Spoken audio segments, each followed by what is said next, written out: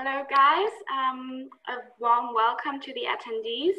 I'm very happy to present the panel today. And I would like Andrea to start her camera. Yeah, there we go.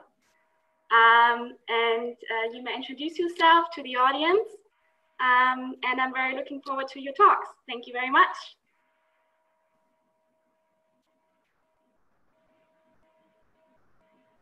Andrea, you have to unmute yourself. You're still muted. Yes. Okay. Yes. Hi, everyone. Can you hear me? Yes. Great.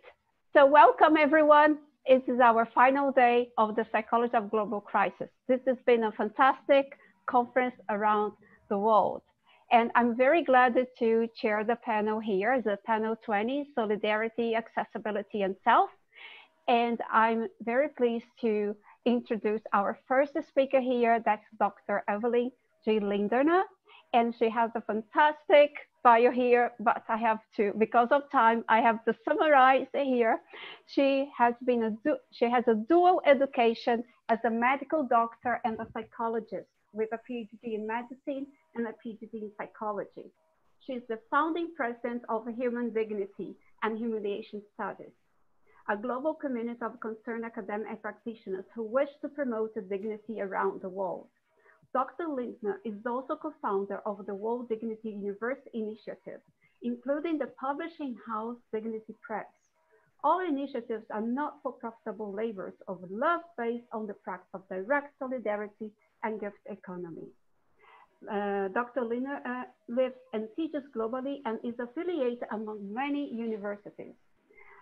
She's been nominated for the Nobel Peace Prize in 2015, 2016, and 2017, and gave all network members great courage. If you wish to receive copies of her publishing, please contact her. So with no further ado, I'm happy to introduce Dr. Lindner as a first presenter. Please, you can share now your Thank you so very much. Thank you, Andrea, for this lovely introduction. I would like to start with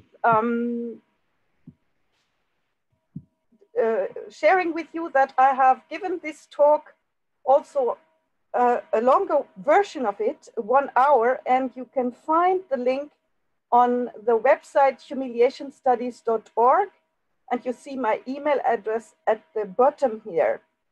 And I would like to share with you that I give a lot of talks, and popular and academic. There is the whole range, and please be prepared that I will go the middle way with you now, and I will be extremely short and jump over most of it due to the time limits we have. First, thank you so much for having me, and everybody who is here for being here with me. What are the guiding questions of my work? Where do we come from, we as humankind? Where are we now, and where can we go if we wish for a dignified future? My short answer, we have dug ourselves into a multitude of perilous crises, both despite and because of what we call progress. We engage in systemic humiliation, ecocide and sociocide. We shred our relations with our habitat and with each other. We degrade our sociosphere and our cogitosphere, our sphere of thinking and reflection, to the point that we sacrifice our ecosphere and thus embark on our collective suicide as a species. At the same time, there's also an immense window of opportunity waiting for us to use. Unfortunately, so far, instead of recognizing the depth of the crises we are in and grasping the historic opportunity to exit, it seems that most of us choose to stay short-sighted and myopic. My hope, perhaps we need a crisis that is big enough to urge us to use existing windows of opportunity in earnest. What about the coronavirus pandemic, despite the suffering it causes? Before I continue, I would like to apologize that I do not always look at you, because when I read, I look a little bit down. Now I would like to just quickly touch upon the choice of tools for analysis and modeling that I use. Social psychology is at the core because it is positioned in the middle of micro and macro levels of analysis and modeling, and thus offers access to full transdisciplinarity up and down.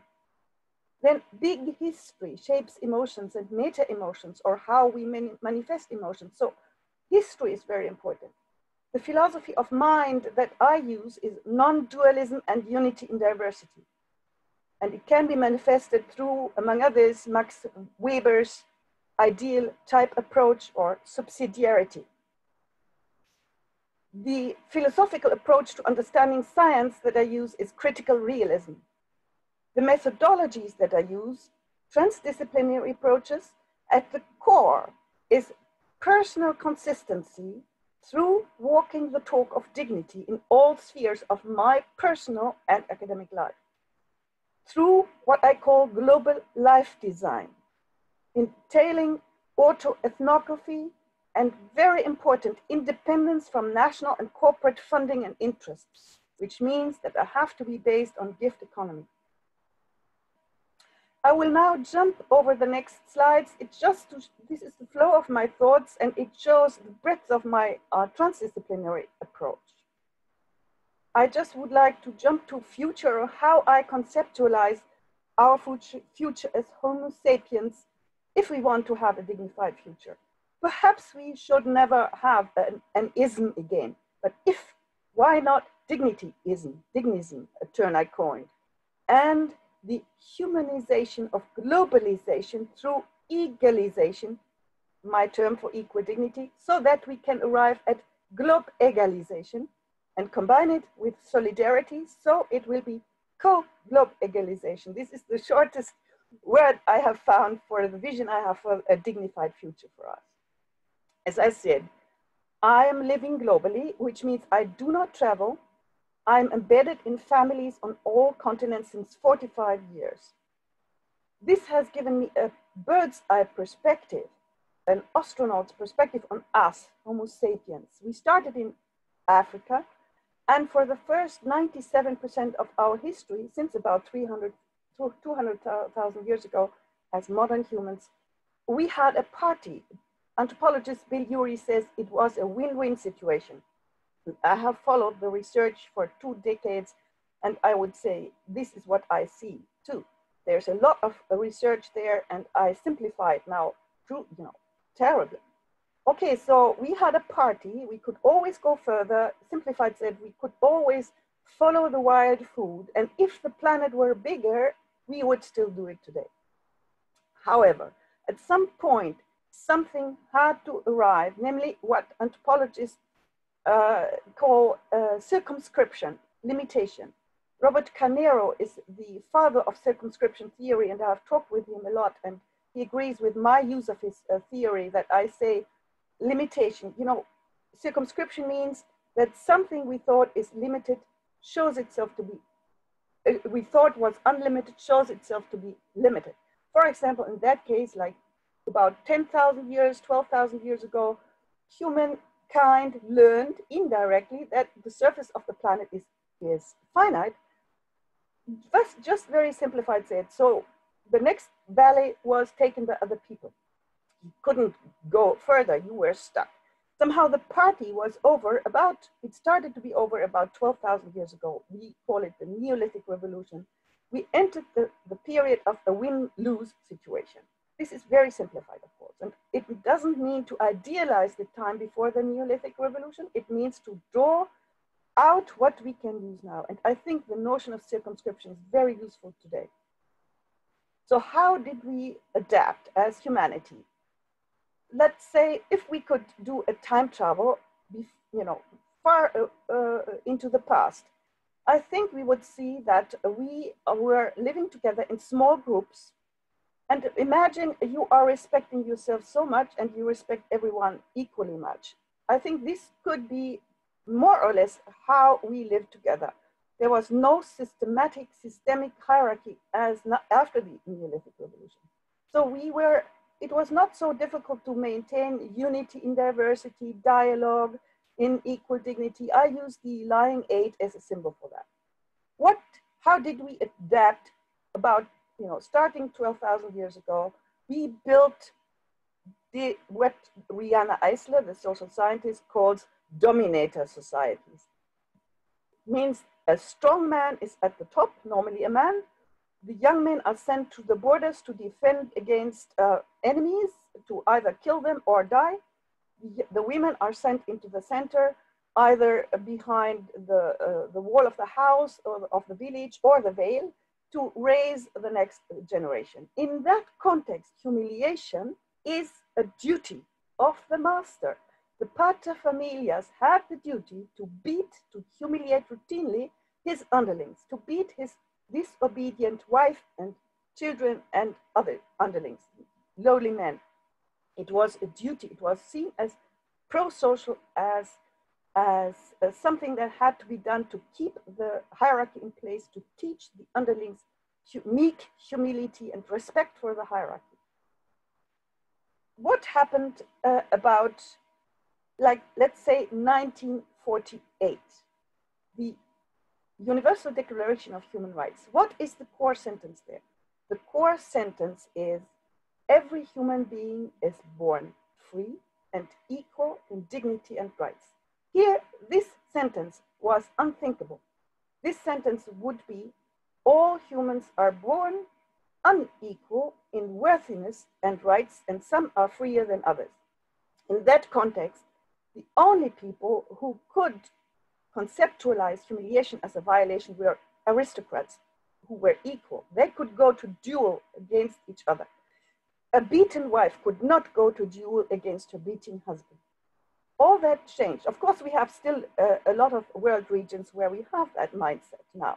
I call it the honor mindset, or ranked honor. Okay, now it is as if we have turned as humanity against the past 10,000 years, the past 3% of our history, and as if we went back now to the time before the Neolithic Revolution, and we say the past 10,000 years, we declare it to be illegitimate to turn people into slaves, into underlings. We build down this hierarchy again, and we invite everybody to meet at the level of equal dignity in the middle. I jump over this now, and I come to the next slide. Of course, as I said, the idea of equal worthiness is not new. It didn't come with the Human Rights Declaration prior to the Neolithic Revolution, and most religious awakenings started with that idea. However, they betrayed it when they established themselves institutionally in the dominator context that surrounded them.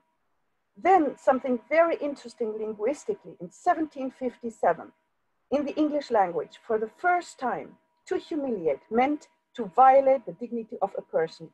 In other words, humiliation turned from being pro-social to anti-social. Very important turning point.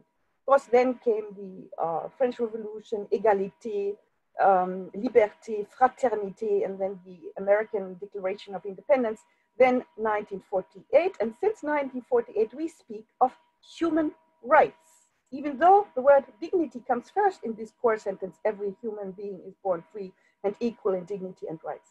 So I think now the time has come for dignity for all, humans, animals. Let me invite you into the way people felt throughout the past 3% of history, our ancestors. How did they feel? Fear was definitorial. Political scientists talk about the security dilemma. Simplified said, it means the people in the neighboring valley, I'm afraid that they will conquer me, enslave me. I get some weapons to defend myself. They see that, they get afraid of me, they get weapons. There is an arms race almost automatically, and the war is the outcome. It's a dilemma because the solution is the problem. The motto was, if you want peace, prepare for war. War for peace. Peace through military security, armed peace. My question to you, can we get out of that? And here comes this window of opportunity that I see that nobody of our ancestors, our forefathers, foremothers, nobody had this what we see now, this image from outside. Whoever has traveled from their hometown to another and looked back on where he or she came from will know that you understand where you come from much better when you are outside. So we understand that we are one family on a tiny, vulnerable planet. If we manifest that understanding, then we can exit this security dilemma, which means the more the classical security dilemma attenuates through the ingathering of humanity, the bright side of globalization, and the awareness of humankind as one family on a finite, interconnected, vulnerable planet, and the more ideals of equal dignity become salient, the more will the various fields of psychology gain significance and political science will lose it. Global interhuman relations rather than international relations. Humiliation will turn into the strongest obstacle to peace, particularly dignity humiliation. I call it the nuclear bomb of the emotions. Cycles of humiliation can refragment the world and bring back the classical security dilemma. Cycles of humiliation can turn a potentially united global village into a divided war zone. Here is the responsibility of psychology. What is humiliation? I explain it here. It's always a downward movement. Here I explain why dignity humiliation is the nuclear bomb of the emotions and is so much more intense than honor humiliation. I coined the word security dilemma too. You remember the motto of the classical one is, if you want peace, prepare for war. I think the new one is, if you want wealth, invest in exploitation. It's the famous 1% pitted against the rest. Again, we have the possibility to get out of that. We can overcome the commons dilemma or the tragedy of the commons. We can turn it into the blessings of the commons, as I call it. Our planet is our commons. I see us, the global north, on the first floor of Titanic, working hard, and this entails that we make holes in the lower parts of the ship where the poor people live. We make holes there without knowing. When we are tired of doing that, we have to have vacation and we travel down in the ship on the beach and relax and then come back. And at the same time, we build stronger and stronger barriers so that the poor from down cannot come up. The people down have one aim, or among that one aim, to come up. All of us together, we forget the iceberg. If we do not change the course and the design of the ship, we will go down. Also, the rich one will go down. I am sure glad the whole isn't on our end, will not work. Yes, the planet got destroyed, but for a beautiful moment in time, we created a lot of value for shareholders. Thank you, dear Catherine Odora Hoppers, for sending this image from Africa. You say we can fight, we can make peace. We will all be eaten by the crocodile. I love this cartoon. In the middle down, you see what we do with our economic systems at the moment.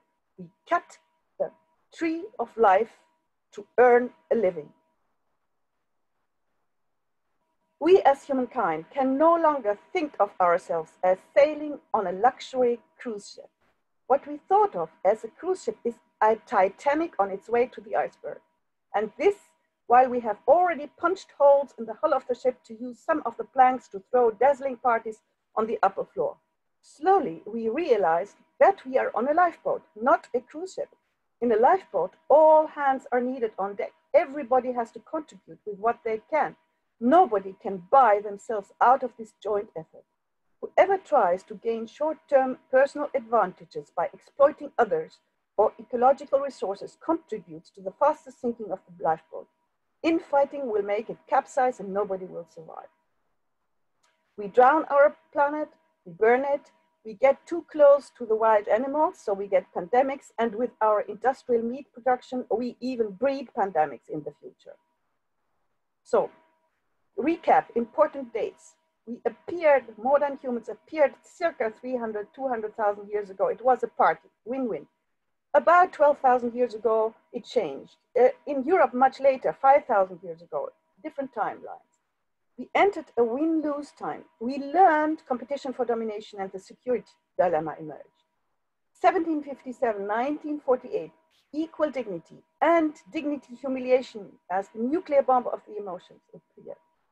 1967, 72, this revolutionary image of our planet from outside. 1980, we start to overuse our resources. We use more than one planet. The Earth Overshoot Day is already now at the end of July. 1991, the end of the Cold War, we had the opportunity to build this one world of unity in diversity, and we did not take this invitation. 2007 and 2008, collapse of the blind belief in the wisdom of the market. Now, our responsibility to find, to experiment with, to co-create new ways to arrange our affairs on planet Earth, new win-win situation without systemic humiliation. The next form of civilization, cooperate with our own evolution with steadfast love. This is our responsibility.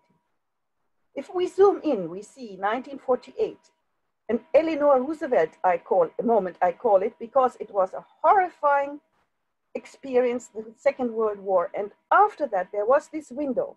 And there was a group of people led by Eleanor Roosevelt who took this moment and took it seriously and used it. I think we need such a moment now. I don't know, perhaps the coronavirus pandemic is that moment. I really recommend the work of anthropologist Alan Page Fisker. I look at the time, how much time I still have.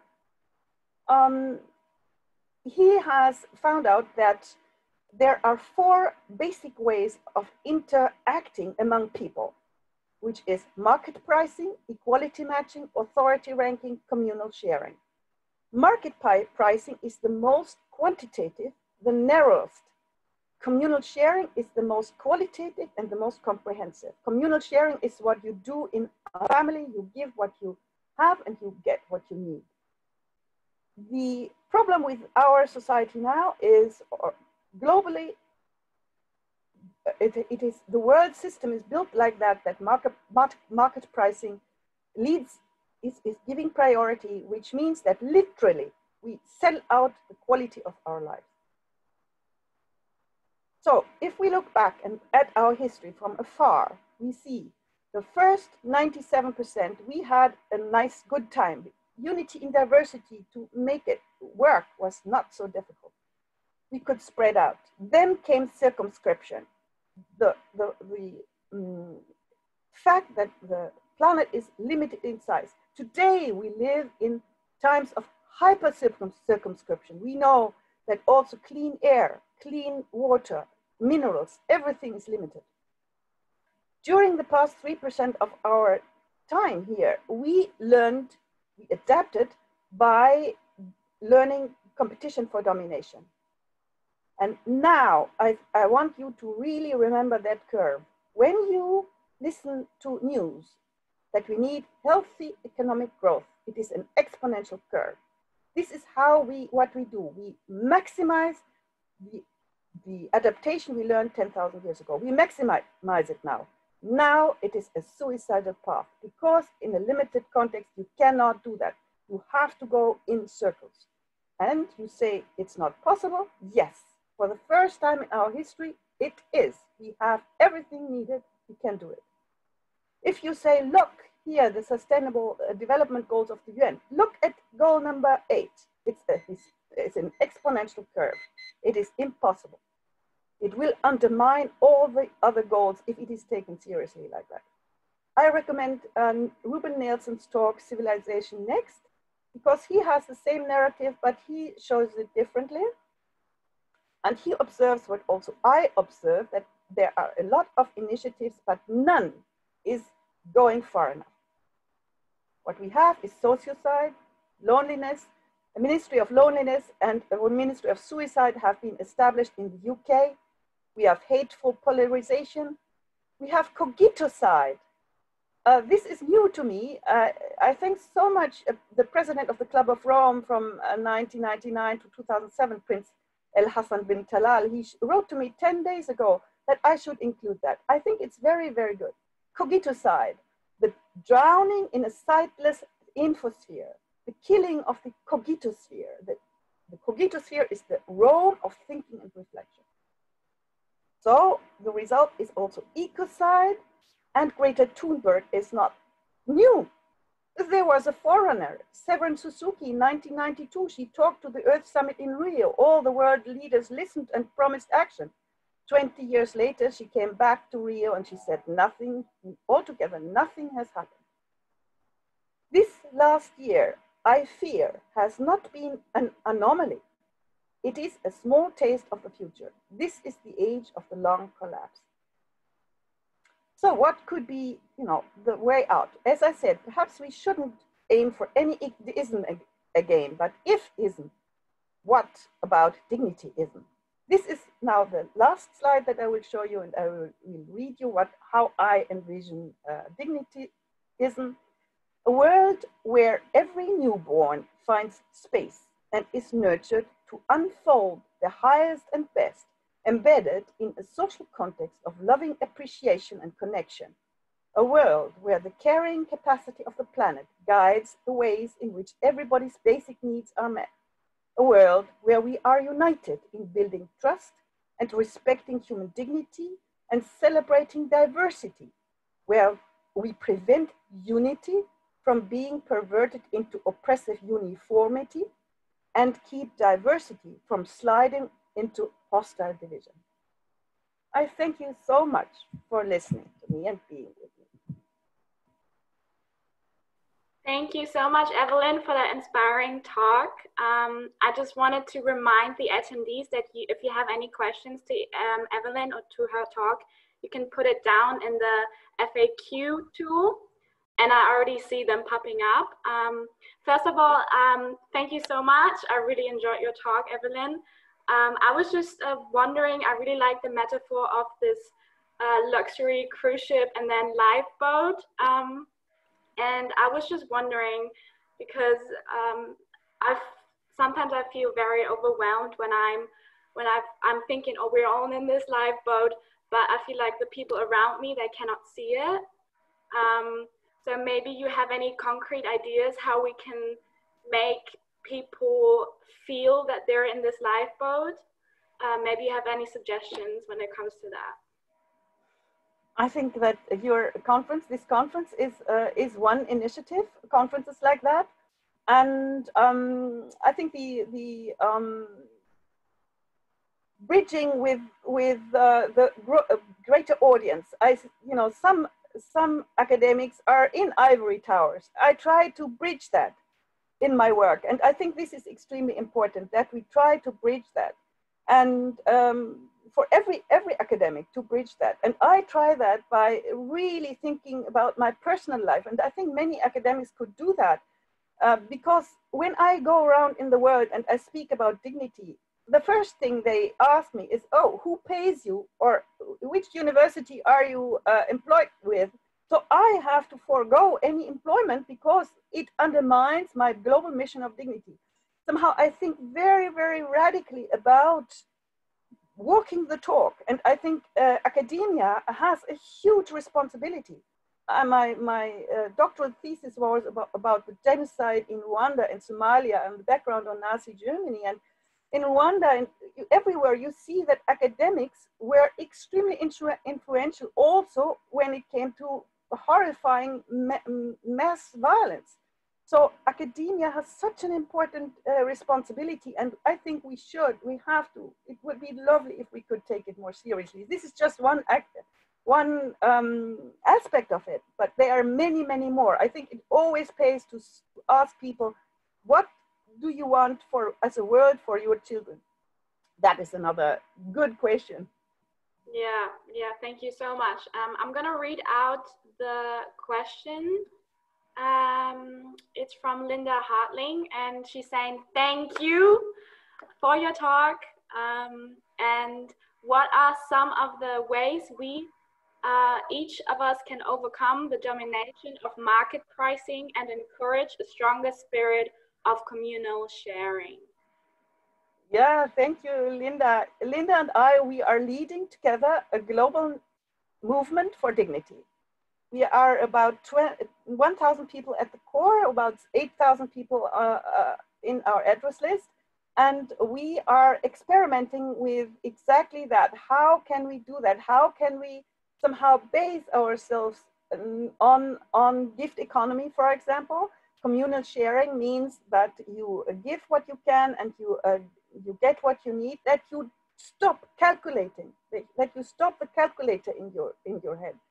And so we experiment with that in our movement, and I invite everybody to go to humiliationstudies.org. There you meet both Linda and me and our entire network. We have 2 conferences per year. Welcome to our conferences. The next one will be in New York. It will be online in December. Okay, great. Yeah, I'm gonna check that out, definitely. So what are the concrete projects that you do with Linda, other than the conference? Yes, we have launched the idea of a World Dignity University. When you look at the American University of Paris and its aims for the next years, I have looked it up. There are similar aims, let's say, to be more, to connect global campuses.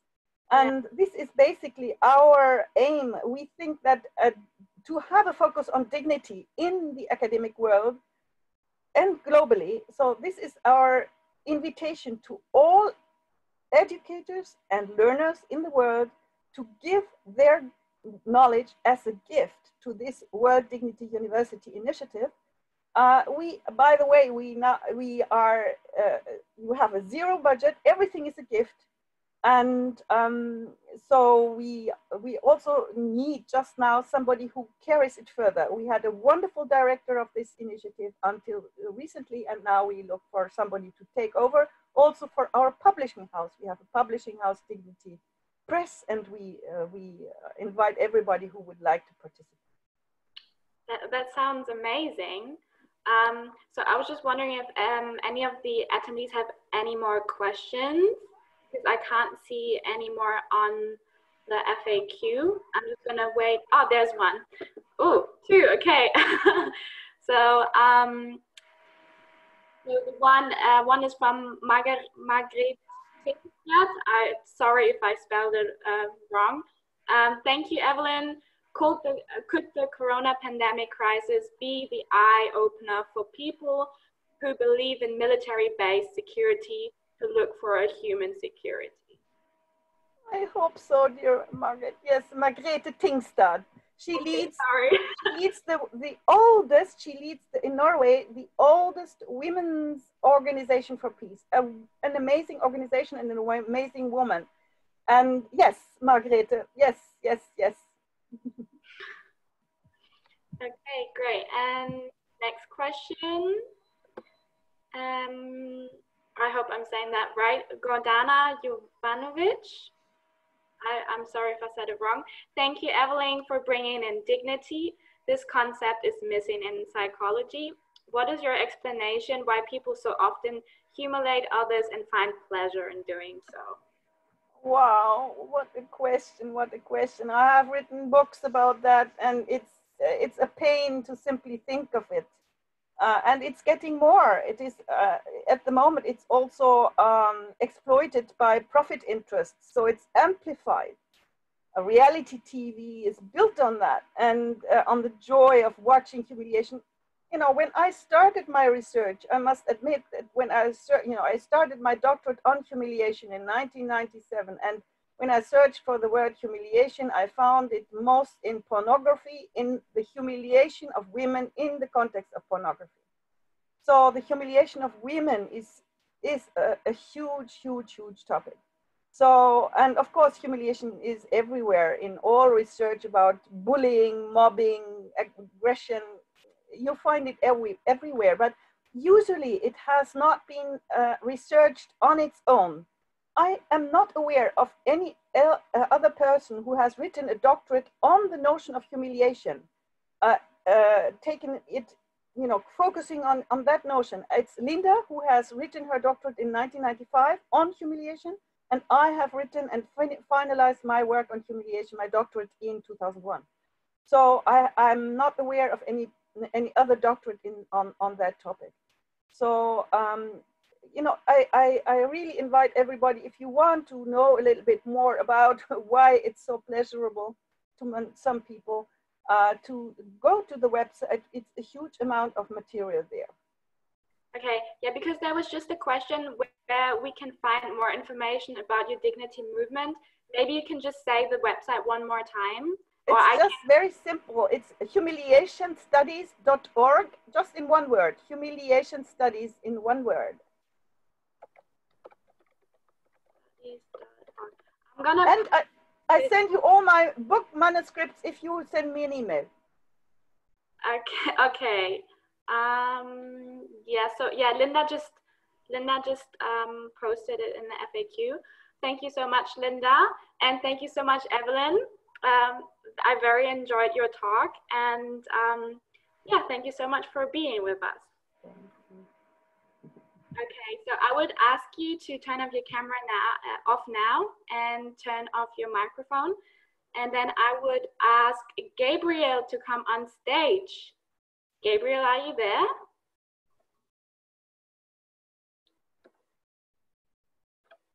Hello, Gabriel. Hello, can you hear me? Yeah, we can hear you. Okay, may I start or should Andrea do some introduction?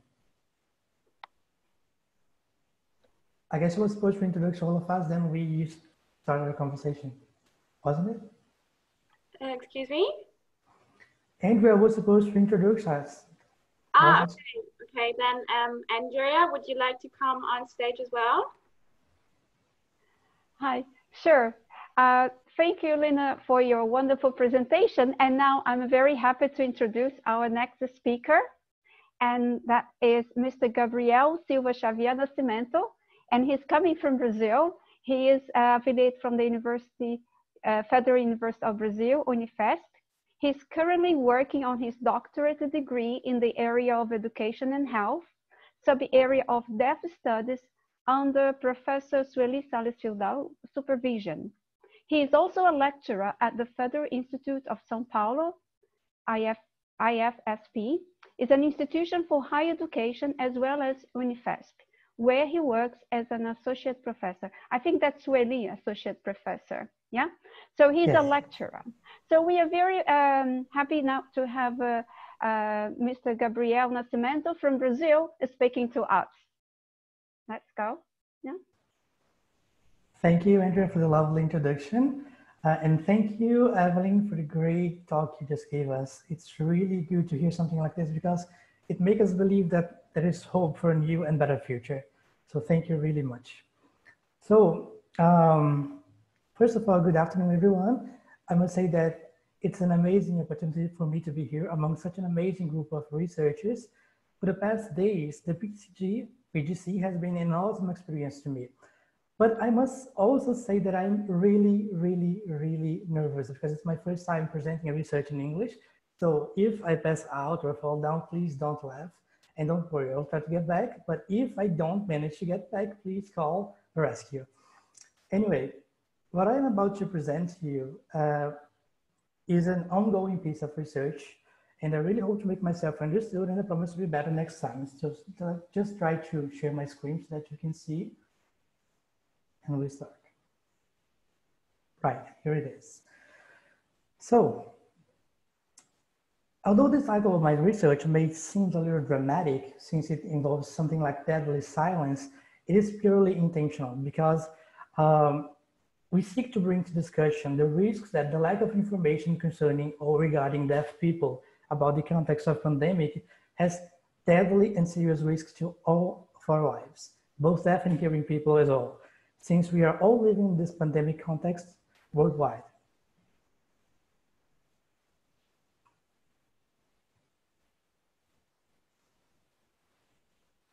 So where did this idea come from?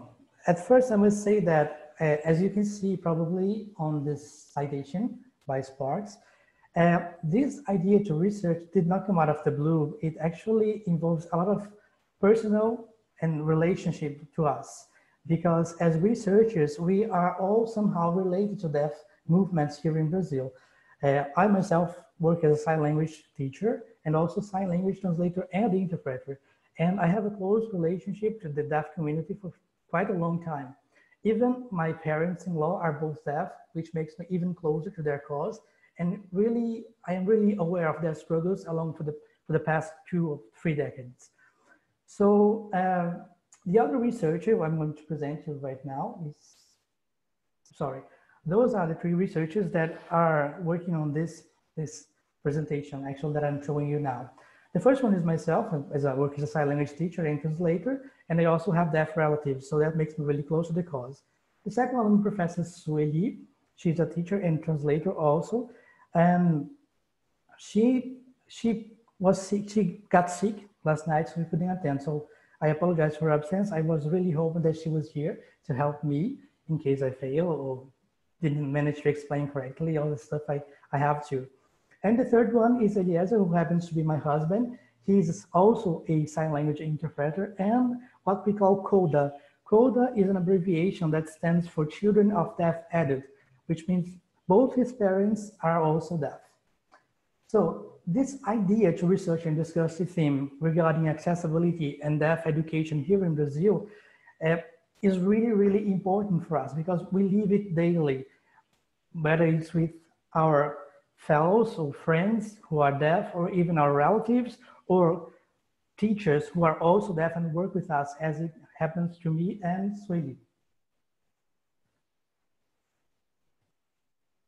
Just to give a quick start, I enlisted here some historic events that would help us to contextualize what really is happening now here in Brazil regarding deaf education and how it will later on affect all the things in this pandemic context. So the deaf education in Brazil started in 1857, when the first deaf school was founded here. It was by request of the Emperor Pedro II, who requested and invited a French deaf teacher named Ernest Rouet to come here in Brazil and start the foundation of what would be later on the basis of deaf education here in Brazil. So at first there was a school and there was a deaf teacher who taught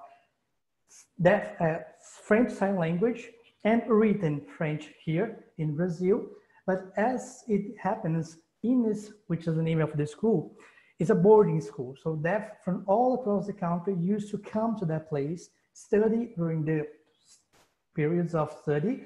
And then when they returned home, they would share what they learned inside the institute with other deaf peers and transform that knowledge so that when they managed to get back to the Ines, they would learn new things and reshape what they had already learned. So this is kind of a cycle movement. They was boarding school, learning stuff, getting back in home, sharing what they've learned, and then getting back to the institute and sharing again and reshaping all the knowledge they acquired along this. Nowadays, this school was renamed to National Institute of Deaf Education, and it was linked to the federal government as a public school. So it offers every level of education for deaf people, starting from basic school to college. Moving on, Brazilian Sign Language, which we call Libras here, was recognized legally in 2002. So it's really recent when we talk about language. It's really recent here, but legally recognized doesn't mean it doesn't exist before. Actually, it did, but there were a lot of research and work and struggling movements in order to make it recognized by law. When a language is recognized here through law, it means that it finally can be used as a method and as a way of education and instruction. But despite that, deaf education has suffered many problems along history for the past 160 years here in Brazil. At first, sign language was the first and main way of instruction for the deaf. So everything was taught in sign language, and then they would learn the written language as well. After 1880, there was a congress in Italy named Congress of Milan. There, they decided that the oral methods were really better for the deaf instead of using sign language. At that time, they believed that sign language was a way to make the deaf lazy or not put some effort into learning to speak orally with their voices, as well as do lip reading. So the decision made that happened there in Congress of Milan spread across the whole world. Even Brazil was one of the countries that accepted that really the oral method, which was focused on speaking and lip reading, was the best way to teach the deaf. So all the years that the deaf spent inside the institute learning sign language and forming themselves and training new teachers that would later on work in the institute as well were kind of lost. And it was kind of changed to the oral method.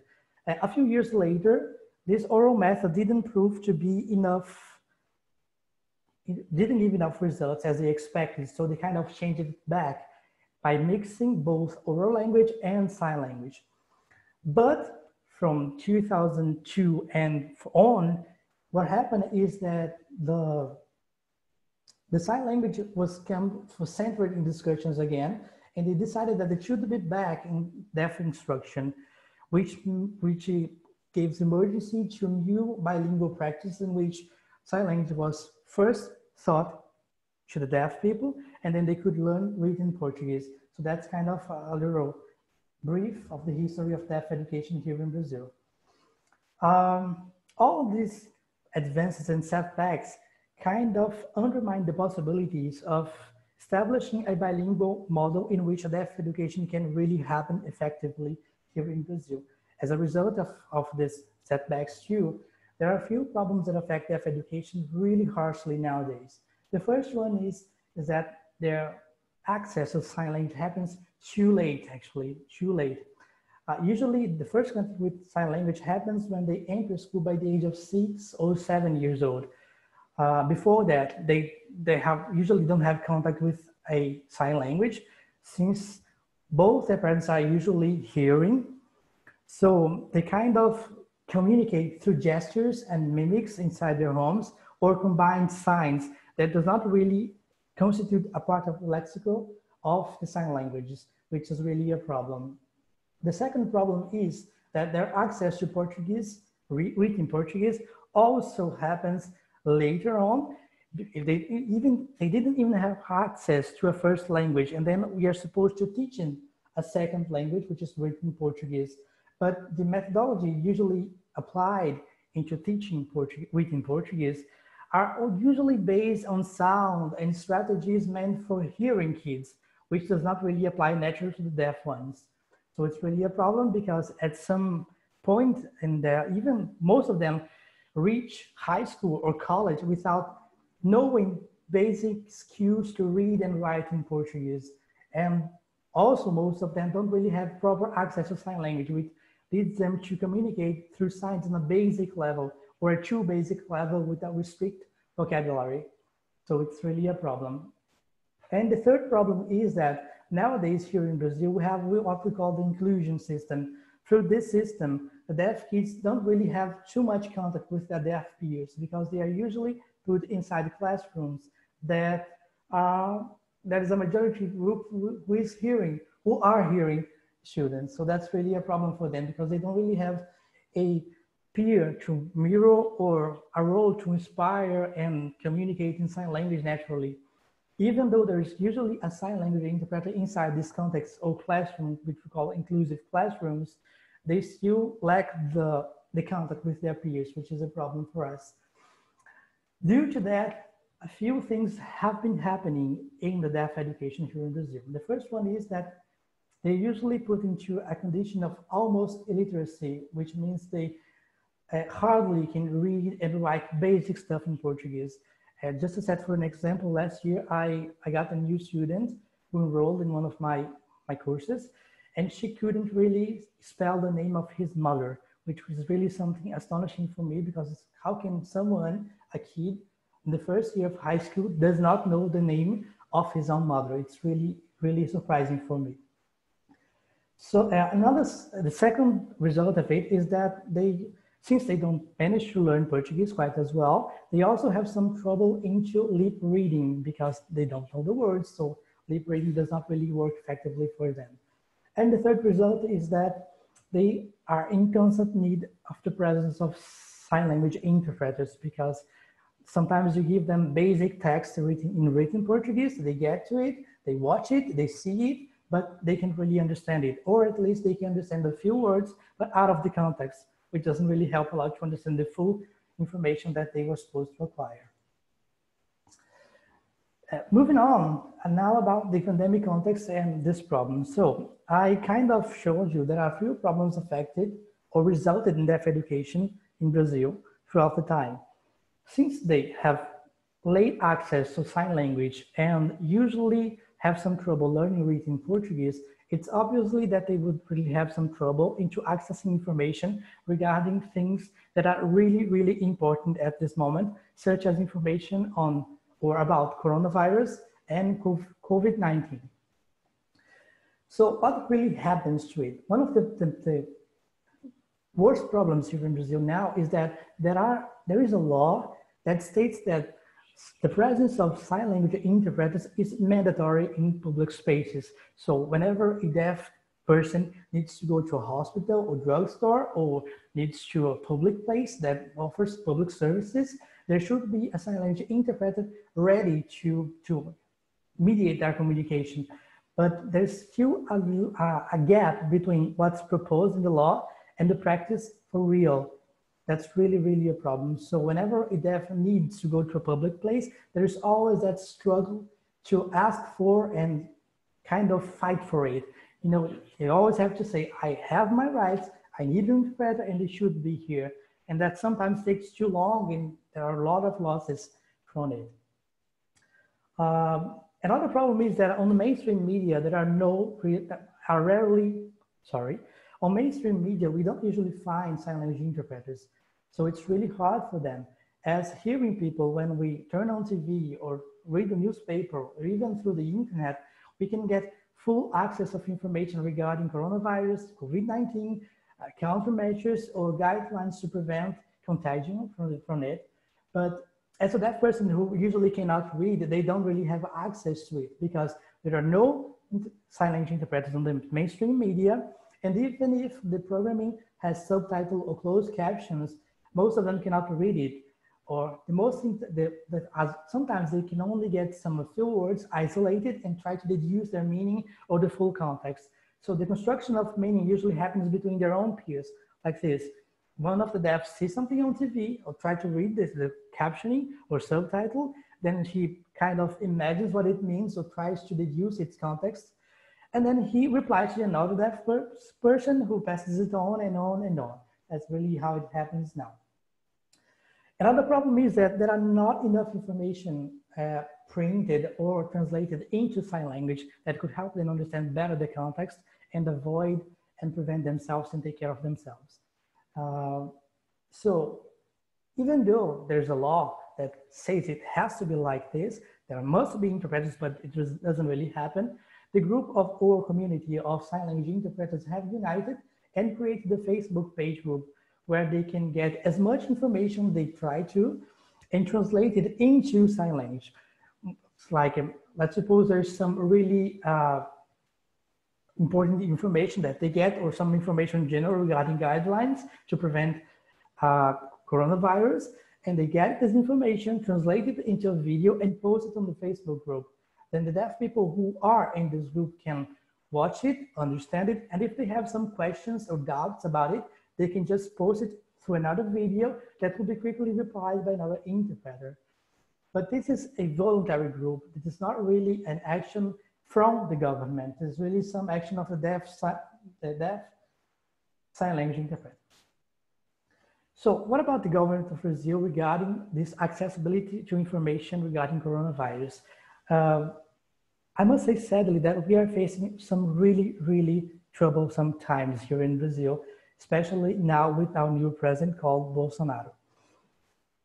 Bolsonaro has one remarkable thing since before, even before he was elected, he always kept a sign language interpreter alongside him. So as you can see on the first picture on the left, he's making a live transmission through his Facebook page. It was before the elections, and there's already a sign language interpreter on his right side.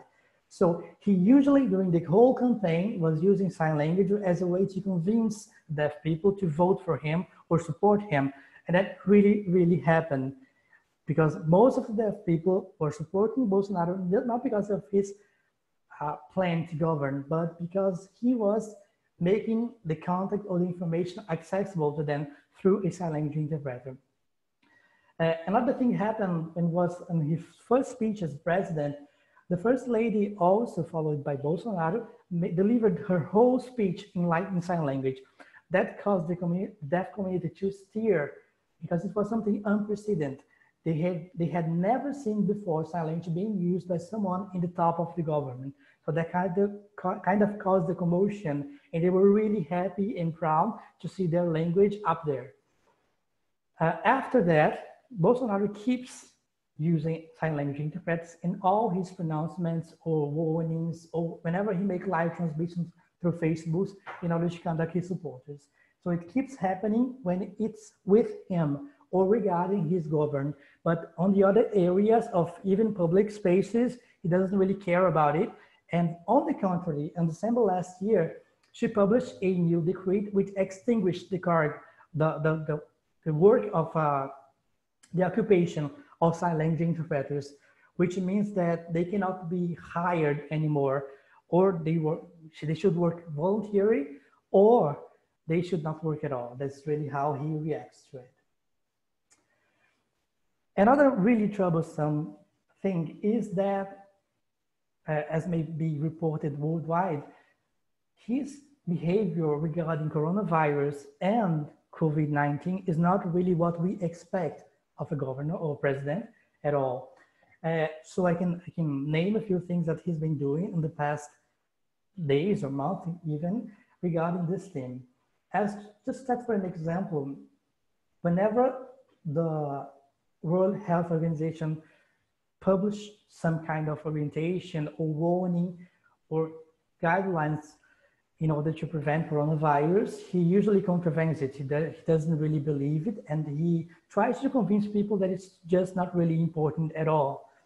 A second thing is that really states a lot of times, like twice or 3 times during his live transmissions or even communicating to the press conference, that COVID-19 is not really dangerous. It's just a flu, so people don't really have to worry about it, especially if you have some background being an athlete or something like this, doing sports.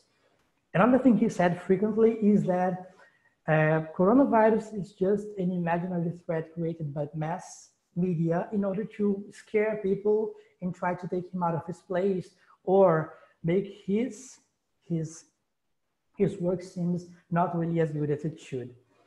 And he also criticizes and even published some really harsh words towards governors that really try to apply policies for social distancing or something like that. So now the context here in Brazil is really, really difficult to deal with, because there is kind of this polarization in which there's the left parties and the right parties always fighting each other, and we are kind of in the middle of it and suffering all the consequences of the lack of actions that could really help us overcome this problem we are facing now. Another thing Bolsonaro also does frequently is summon people or motivate them to agglomerate and protest against social distancing. That's really, really a problem, because he not only kind of induce people to do it and to agglomerate and to get together, but he also joins them, usually not wearing masks and touching hands and cell phones at all. So he kind of exposes himself to it and exposes other people around it in those crowded places, which is really, really a problem for us. Just almost finishing it. He also indicates the use of chloroquine and hydroxychloroquine as a safe and effective medicine to root out coronavirus, which is really a problem, because there are a lot of studies that really shows that this information is kind of controversial, since the use of this medicine has been really tested and not proven effective at all when it comes to it. In fact, there are some studies that shows that the number of people who died because of the use of this medicine is kind of growing. So it's really not safe, but it kind of makes people believe that by using chloroquine and hydroxychloroquine medicines, they would get rid of it and be safe at all with no further problems. And for the last, one of his most, he also stands against science at all. Whenever someone points out some study that could really help out solve the problem or think about new strategies that could help us get out of the situation, he kind of denies it, saying it's not really worth it and that people should not pay attention to it. So it's really, really harsh for us to do it. So now that I've shown you the kind of context we are living in, you see that's really a problem for us who are hearing and have access to the whole kind of information that the government produces daily to us. But when it comes to deaf people, it's even harder because they don't really have access to all that information. Or I can say that even worse, because they do have some access to information, but those information provided by the president himself, which is kind of what I already told you about in the last slide. So it's really, really something we should worry about, because some deaf people really believe that coronavirus and the pandemic context is not really a problem and their lives are not really in danger. So they kind of expose themselves to it, and at the same time, they can really become some kind of pathological agents to carry out the virus and transmit it to other people as well. So it's really a problem for us. So this whole context is what really made us think about it and start to investigate how this information was getting to the deaf people, how they were dealing with it, and how they can really cope with these problems, even if there are groups of sign language interpreters volunteering to help them out and help them understand the situation and the danger they are putting their lives at. So as a matter of methodology, this research, at first we thought about interviewing a few deaf people that could really help us, because the whole scenario in Brazil is not really that much different. When you live near a capital or a huge or a more developed city, the chances that the deaf people have more access to education are really bigger. But when you go to countryside, it's really, really kind of the same in the whole country. So still most part of the people who cannot read in Portuguese or have poor access to sign language or even lacks the presence of sign language interpreters for the most parts of their lives. So there's a gap of information between what they should learn and what they really learn, sorry. So at first we thought about interviewing a few deaf within our context, someone we can really could contact with or share information and talk about some stuff. But after that we thought, well, if we do this, we will kind of restrain our scope of analysis to a specific group. This is not really our intention. So we decided to spread a questionnaire or a survey with 20 questions to deaf people scattered all across the country in each of the 5 regions of Brazil. Of the people who responded us randomly, there were 10 deaf people, 2 hard of hearing person. So we have respondents from all 5 regions in Brazil, all of them adults from the age 23 to 64 years old, which we wanted to reach those people who are usually mature and could understand better the information. I mean, if you get a teenager or a kid in the school time, he could probably not have full access to all it should, but an adult person is expected to learn and know stuff about how to prevent coronavirus. So this is why we chose this specific group.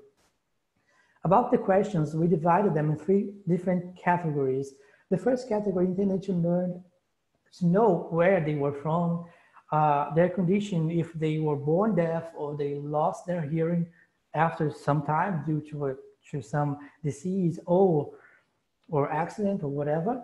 And also which one was their first language, whether it was Portuguese or sign language, because it makes a whole difference. If the first language is Portuguese, it means that they really had access to reading and writing skills in the right time. So there should not be as much problem to read and get information as it should to the other ones that cannot read, for example. The second category of questions were related to where they could get information and through which sources they were usually in contact with. And the third category of questions was supposed to verify how much they knew about coronavirus and how much accessibility really could help them in this context to understand better and to share that information with their deaf peers.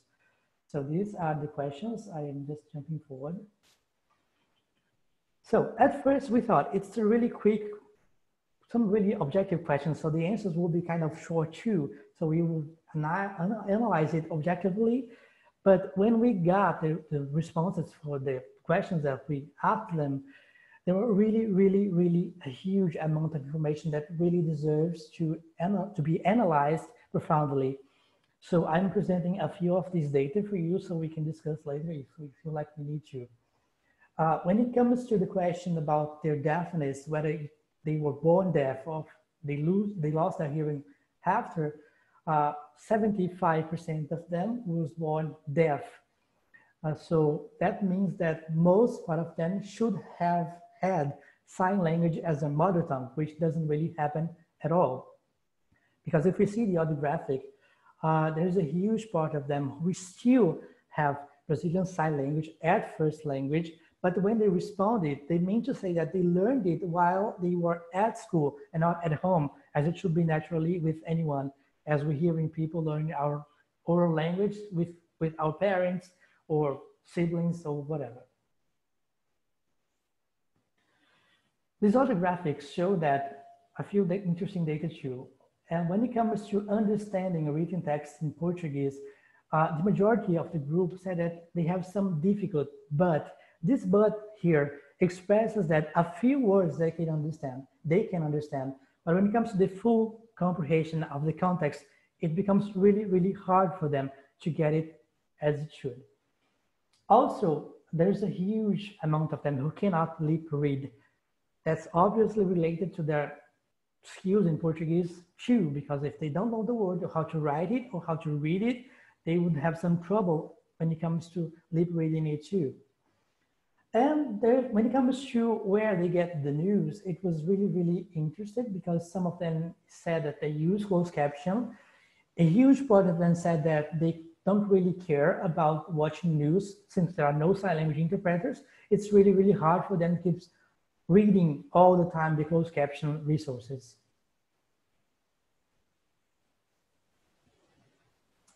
When we asked them about where they prefer to get information or where they were most likely to get informed, the social media appeared as really many people indicated it, especially Facebook. One of the reasons for that is that there is a group, as I mentioned before, of volunteer interpreters that really help them get some information about coronavirus and stuff. When it comes to information specific regarding coronavirus and COVID-19, like for example, to distinguish one from another, they managed to get some information. It's like basic stuff, like I need to wash my hands, use alcohol to prevent it, or even wear masks.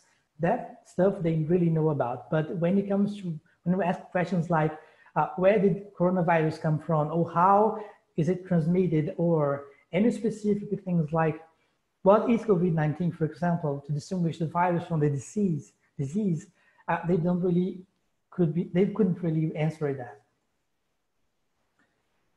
So as a, how can I say, summarizing the information that we got from them, we could say that they do not understand clearly things or information about coronavirus and COVID-19. Most of them get information through the deaf ears or through the group of volunteer interpreters. Just a few of them can read and therefore get information about the context and share with the deaf ears too. And there's a risk that since they only have full access to what the president is saying, that they just believe him if they don't have another source of information to compare and criticize or develop their own thinking about this. So if there's someone saying to them with the presence of sign language that hydroxychloroquine is good, is effective to avoid or to eradicate coronavirus or COVID-19, they would kind of believe it. So if the president says that there's no risk and that they can go out and go to schools and work and gather with their friends, they will kind of believe it too.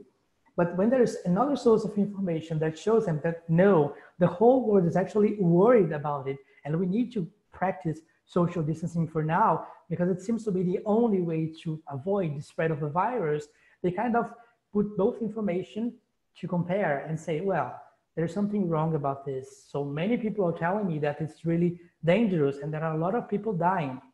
Just for instance, we have reached last week 25,000 deceased people due to the coronavirus here in Brazil, which puts us almost as a new epicenter of the world when it comes to the disease.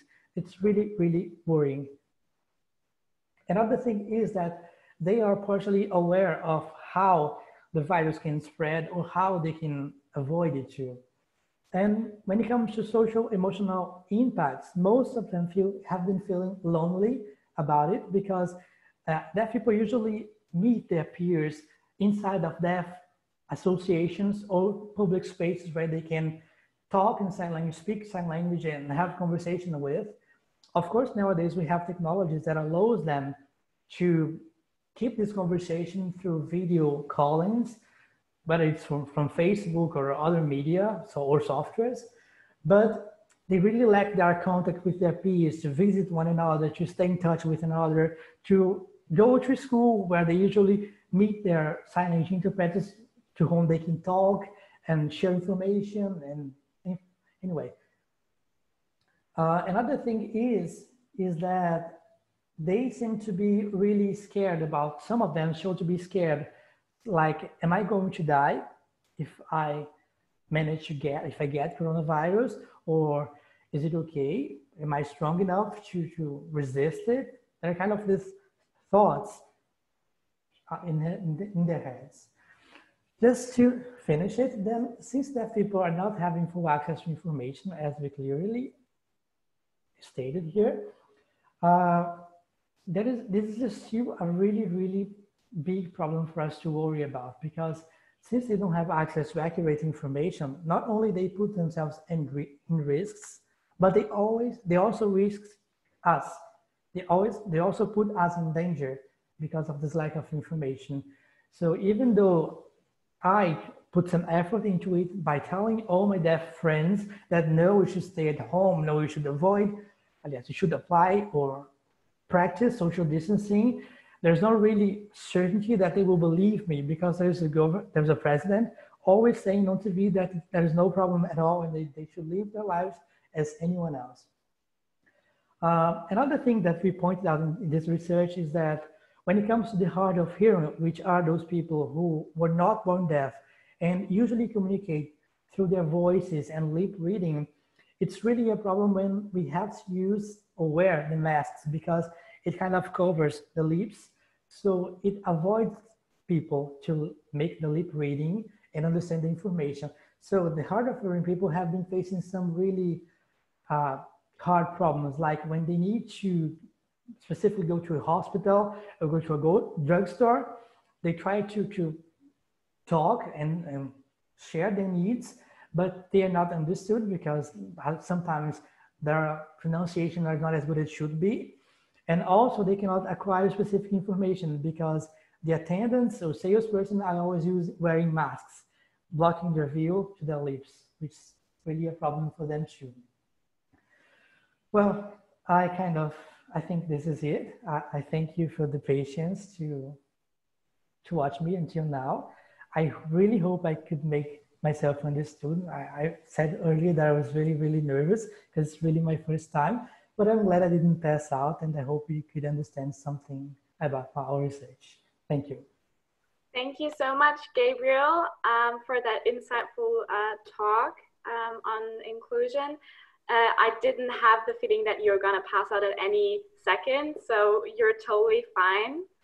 I didn't really think that you were nervous at all, so good job. And for the attendees, you can drop your questions down in the FAQ. I myself found the topic very interesting. I'm also involved in assisting disabled people. And one of my clients, he's got spasticity. I don't know if I'm saying it right, but he also cannot hear very well. So he's also lip reading all the time. And he has been saying that he had some troubles with, obviously because we in Germany, we have to wear masks. It's mandatory, we have to do it.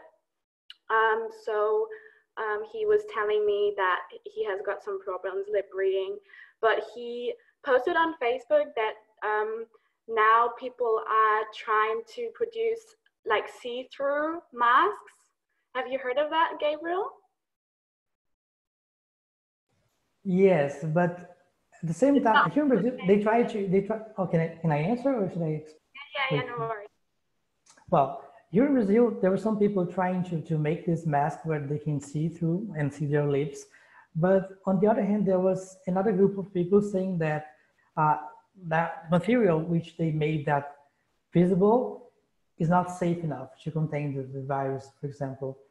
And also not many people have access to it. Some people don't really have access to basic, really quality masks. So they kind of buy that disposable ones, or they make home masks that they can use by combining two kinds of fabric and make it, trying to protect themselves from it. Yeah. But I was really hoping that this idea of making the lips visible would spread. Yeah, I'm hoping so too, because he has got some problems with it. I mean, because of Bolsonaro's policy, you don't have to wear masks in Brazil, right? It's not by law. Well, that depends. We have states in which it's mandatory to use the mask. Like I live in São Paulo, which is one of the most populated states. And here we do have to use it whenever we get out of homes. And most of the stores are closed, thankfully. But this is really a problem because when our governor here in São Paulo say that we must practice social distancing, stay home, wear masks, and close the stores like malls and stuff, comes Bolsonaro and says that our governor is wrong, they shouldn't do it, and in the future we're going to have problems, the economy is stopping, so the country is going to be broke in a few time. So please stop listening to the governor and go to the streets. So it's kind of, you're always fighting each other and swearing TV or live transmissions as well. So it's really troublesome because yes, here in São Paulo, we do have to wear masks, but at the same time, the president says that people shouldn't. And so a few people decide to believe in him, so they don't wear it. And it's really bad because sometimes I have to go to the supermarket on those really, really need times. And when I get there, people are in line and I kind of look back and see they should be respecting that decency of 2 meters like this. But they're not, they're really kind of close to you.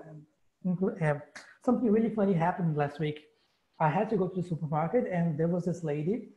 She was supposed to wear a mask, but then she puts it down and starts talking on her phone and really, really close to me. Then I gently asked her, ma'am, could you please put on your mask? And she said, don't worry, I do not have coronavirus. Then I replied, but I do. Then she quickly put it back and like she was scared. Of course I was kidding, but it was really one way I found to make her believe that it was really necessary. But she believed she was in danger, so she kind of put it back when it should be on since the beginning. So most part of people still do not believe because Bolsonaro said it's not really need. You don't have to use mask, it's okay, it's just an imaginary threat. So no one's gonna die as long as you practice sports or have an athlete story. Yeah, I mean, that's such a shame. But I mean, he's the political leader of your country, so it is understandable that people do listen to him, unfortunately. Are there like protests against his policy when it comes to coronavirus? No, I mean protests against his policies? No, he summons people to protest against our governor policies. But like even the ones who do not support Bolsonaro, like me, we try to make people conscious, aware about it by using social media or texting or video. as a sign language interpreter, I usually produce or make some video of myself signing and sharing information with them too. But we do not go to the streets to protest against him. Right now, there are a few impeachment process trying to get on, but I don't think they're going past. So unfortunately, we kind of can't do anything right now. And the number of deceased people is kind of raising exponentially. We're kind of worried about that. Sometimes I even think, oh God, am I going to die too? Because each day, like last night, 1,000 people died due to coronavirus here. It's really, really a worrying number. But we cannot really do much, only protest against him virtually or try to avoid the stuff or ignore his advices. But other than that, there has no been protest rate, even because here in São Paulo, it's one of the most affected states in Brazil with a large number of cases of COVID-19. So it's really not safe to go out on the streets and protest against him right now. Yeah, so it's better to protest virtually. I understand. We have a few questions coming in, Gabriel. I'm just going to read them out for you. Linda Hartling is saying, thank you for your important research. Thank you so much for reminding us that language is an essential lifeline, especially during times of crisis. Sign language is such an important part of the invisible infrastructure that needs to be strengthened throughout the world. What are some key ways we can educate others about your work? You have to unmute yourself again, Gabriel. Sorry. Can you hear me now? Yeah, we can hear you. Oh, thank you, Linda, for your question. Well, there are some things we can do about it to help people understand the stuff about deaf and deaf culture. The first thing is to recognize that sign language are human language like any other. Like it seems unnatural for us because we are born hearing, so we learn our language since the beginning of time with the contact of our parents or siblings or friends at all. But some people have some trouble to understand that when it comes to deaf people, hearing or listening is not really a way for them to learn naturally. They do really have to have access to a language, sign language. And one thing we can do is try to explain to them that sign language is a full and complete language like any other. So for me, it's really hard to be here and speak English because there are a lot of grammar rules and vocabulary that I don't really have at this point. But when it comes to sign language, the same thing happens. And it's really funny because when we start in sign language course, a lot of people enroll to it. Like we have 50 students at the beginning. But when they realize that we have also to study grammar stuff, they kind of abandon it. They skip it and no, I don't want to learn it because it's too hard, it's so difficult. But any language it's kind of difficult as well. So the first thing we must do is kind of spread it to it that these sign languages are human language. They must be respected as well. And try to learn at least the basic of it too, because sometimes you're going to meet deaf people, whether it's in a store or a mall or a movie or whatever, go to a place where you have to talk, or they kind of might need information about it. The second stuff is we gotta fight like we are doing here now in Brazil, and we have been doing this for the past 2 decades. We have to fight for a model of education in which those deaf people have access to the sign language and the written language as soon as possible. Because today they only have access when they go to the schools. That's really a problem because they spend like 6 or 7 years kind of isolated or with restricted information and communication within their parents. So sometimes you can ask a deaf in high school basic question like, what is global warming? And he will not answer to you because he doesn't really know what it is. But he spent 9 years studying before that and didn't learn that because it wasn't really made accessible for them. So education is really a problem. And I think it's one of the center of the things that we must focus on now, that ensure that they have access to sign language and also written language. As long as a deaf person is bilingual or becomes bilingual, it's really, really easier for them to adjust and live in a world. Of course, I don't expect everything to be translated into sign language like traffic or stuff, but if they can at least learn the basic and read it, and they could do it by themselves without the help of sign language, and sometimes. Of course, when there's a conference like this, where we are all speaking in oral language, they will need a sign language interpreter to make sure that they understand the full information that we are providing to them. Sorry, I was actually just thinking about that, how it would have been cool if your talk would have been with sign language as well, but that put aside. Yeah, I thought about it. At first I thought maybe I could do this lecture in sign language. Then I realized that no one could translate it to you guys who doesn't speak sign language. But here, yeah, not only here, but also in several countries, whenever there is a conference, there's usually the presence of a sign language interpreter too. I myself work like this too. We have been organizing a few research events here in Brazil. So whenever there is someone lecturing or making a speech, delivering a speech, I usually come as a translator in like one of these windows we're seeing here right now. So it's really, really usual.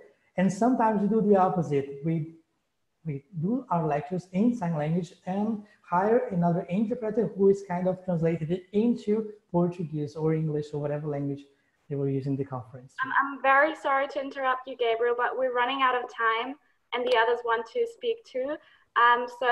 There is another question, but maybe you can say your email address or something like that so people can reach you if they have any more questions. You want to tell the audience your email address or no? I'm going to type it. I think it's going to be easier, right? Yeah, you can type it as well. No worries. Oh, okay. Thank you so much, Gabriel. I really appreciate your work. And yeah, thank you for your talk. Okay. You're welcome. The next person would be Andrea coming on stage. Gabriel, could you please turn off your, thank you. Thank you so much. Thank you, Gabriel, for your nice and interesting presentation. Actually gives really interesting context to my talk because I will continue talking about the face mask. So the next presenter is myself, and I will read my bio, although it seems that I don't know myself. So Andrea Claudia Valente earned her PhD and MA in Humanities at York University in Toronto, Canada, and her MA in Applied Linguistics at the Federal University of Rio de Janeiro, Brazil. She has been in academia teaching for the past 20 years, and she is a contract faculty at York University. She's been a member of various associations in the field of communication, human communication, rhetoric and discourse analysis, second language education, and psychology. She is interested in transdisciplinary studies across the humanities and the sciences. For example, she has created a notion of neuroautobiographies for life stories that deal with neurological and mental health conditions. So people that have such conditions. So they write about that. So, so I'm the next presenter, and I will share with you then my screen.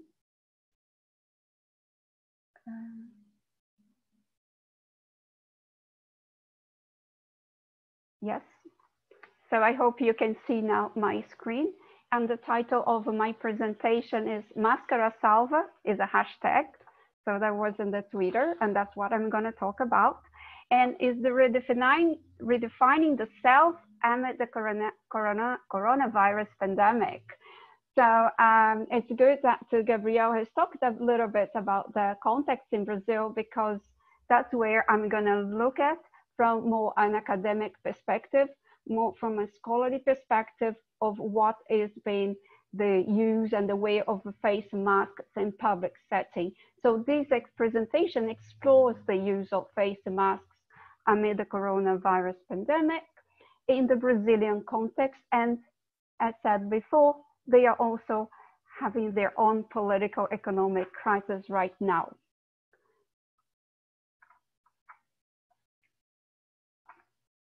So the way of protective masks against contagious disease among healthy populations has been recorded since the Spanish flu as a result of public health preventative measures and government policies.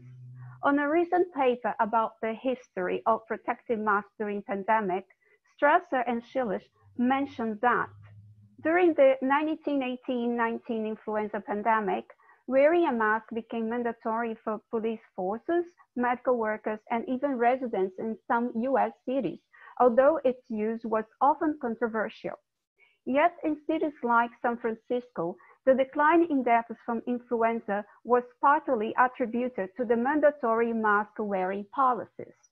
At this point, the rationale for wearing masks moved beyond their original use in the operating theater. They now also protected the wearer against infection, and that was in 1918. Such rationale is still supported today under the conditions of the global COVID-19 pandemic, as many governments have decreed mandatory protective face shields and surgical masks for the frontline workers and protective masks like homemade masks and bandana for the general population when sharing public space, when they cannot keep the social distance. Similarly, mandatory mask-wearing policies are still not free from controversies, mainly when the target is the general population. One of the reasons is the lack of consensus among authoritative institutions.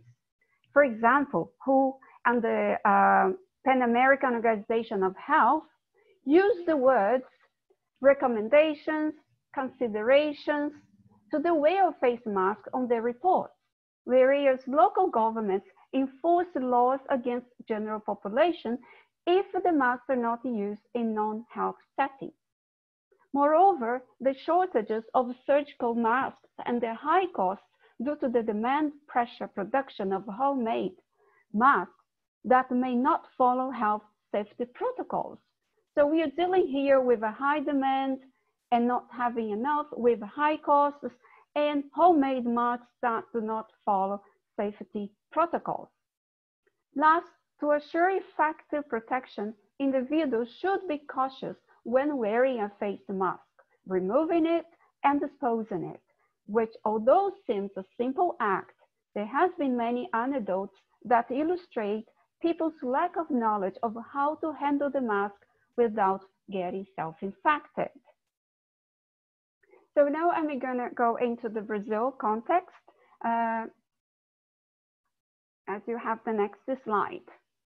The COVID-19 pandemic has certainly destabilized vulnerable countries which have been facing internal political crisis. Brazil is one of them. In response to the Brazilian presidents, now you know Bolsonaro, and you have the picture from previously in the slide that Gabriel presented. So the Brazilian president, with his curious behavior during the pandemic, so it really created lots of reactions, right? So in this, as a response, a group of private bankers, medical professionals, and local corporations have joined forces to create an initiative project called Todos pela Saúde, all for health, as you can see in the slide. And they kick off a campaign called Máscara Salva on May 1st, 2020. So you can see here in the slide and how, you know, their mission, that is to be for everyone's health. And they launched this movement, Máscara Salva. So there's the hashtag Máscara Salva that people could use in the social media. And they want to remind the population that the mask is for preventative measures, should be used for preventative measures.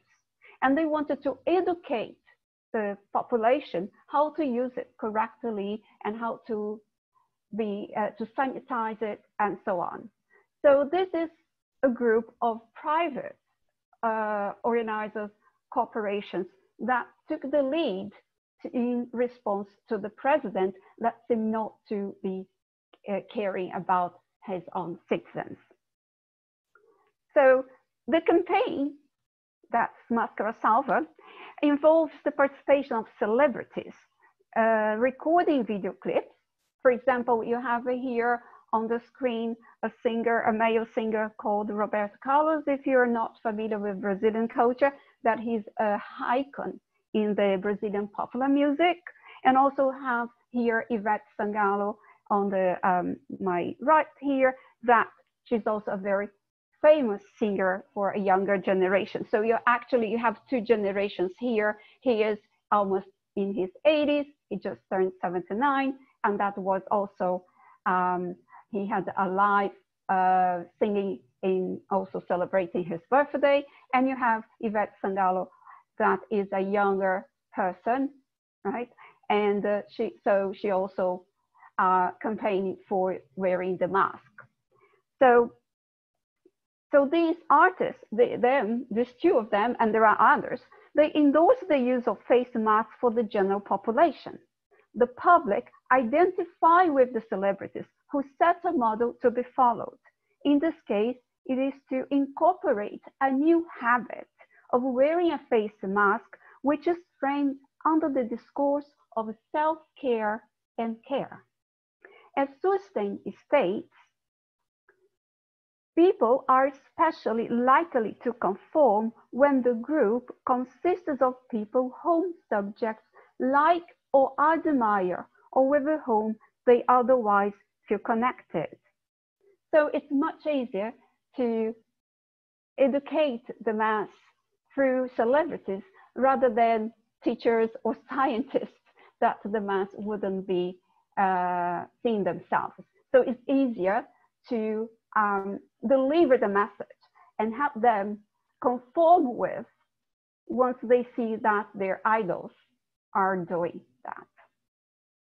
Thus, by adhering and conforming to the campaign Máscara Salva, Brazilian citizens expressed their disapproval to the president after his notorious response to the media, and so what? Showing that he neither fears the virus nor the death that lurk across the country. His citizens lose trust in his governance for being not a good enough president in Winnicott's sense, that abandons his people. In this manner, conformity gains political dimensions when Brazilian citizens decided to wear the face mask that symbolizes their discontentment and shaming for the president. So I usually hear the notion of conformity, and I want to understand that the ones that are, wearing the mask and tweeting Máscara Salva, they are conforming. And to tell you the truth, I was interested because when I start reading about the news in Brazil, being here in Canada, but reading the news about Brazil, I was wondering if, it's a big country, if the people would adhere to this new habit. So that was my hypothesis, if they would. So then I started researching more about this new habit there. The study of human behavior in relation to conformity, that means to follow the crowd, has been widely studied in experimental psychology. The famous experiments conducted by Ash and Milgram in the 50s, 60s have shown that human beings conform before an authority figure and under peer pressure, without questioning the validity of the information, the degree of ethics, or the common sense. In other words, under peer pressure, an individual internalizes some information, habit, or even idea, even if they have initially believed it was incorrect or unethical. In the example of the Máscara Salva campaign, some individuals may feel under peer pressure and feel compelled to wearing a face mask even when it's not necessary, such as performing solo activities as jogging, walking around an empty park, or driving a car. The conformity to wear a face mask is due to the uncertainties created amid the pandemic. In fact, the individual lacks the scientific knowledge that can explain to themselves how a face mask can prevent infection. As Sueli states, difficult tasks leave people with a great deal of uncertainty about whether they are right. In such circumstances, people are all the more likely to give way to the views of others, simply because those views may well be the most reliable source of information. The peer pressure in the Máscara Salva movement is created by the social media, Twitter, Facebook, YouTube. that focus on delivering convincing messages through well-elaborate rhetoric strategies to stir up the audience emotions.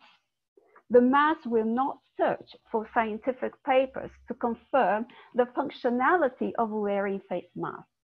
And in case they do, they may find out evidence to attest its efficiency as a preventative measure against the spreading the coronavirus, but not evidence for its status of being a savior.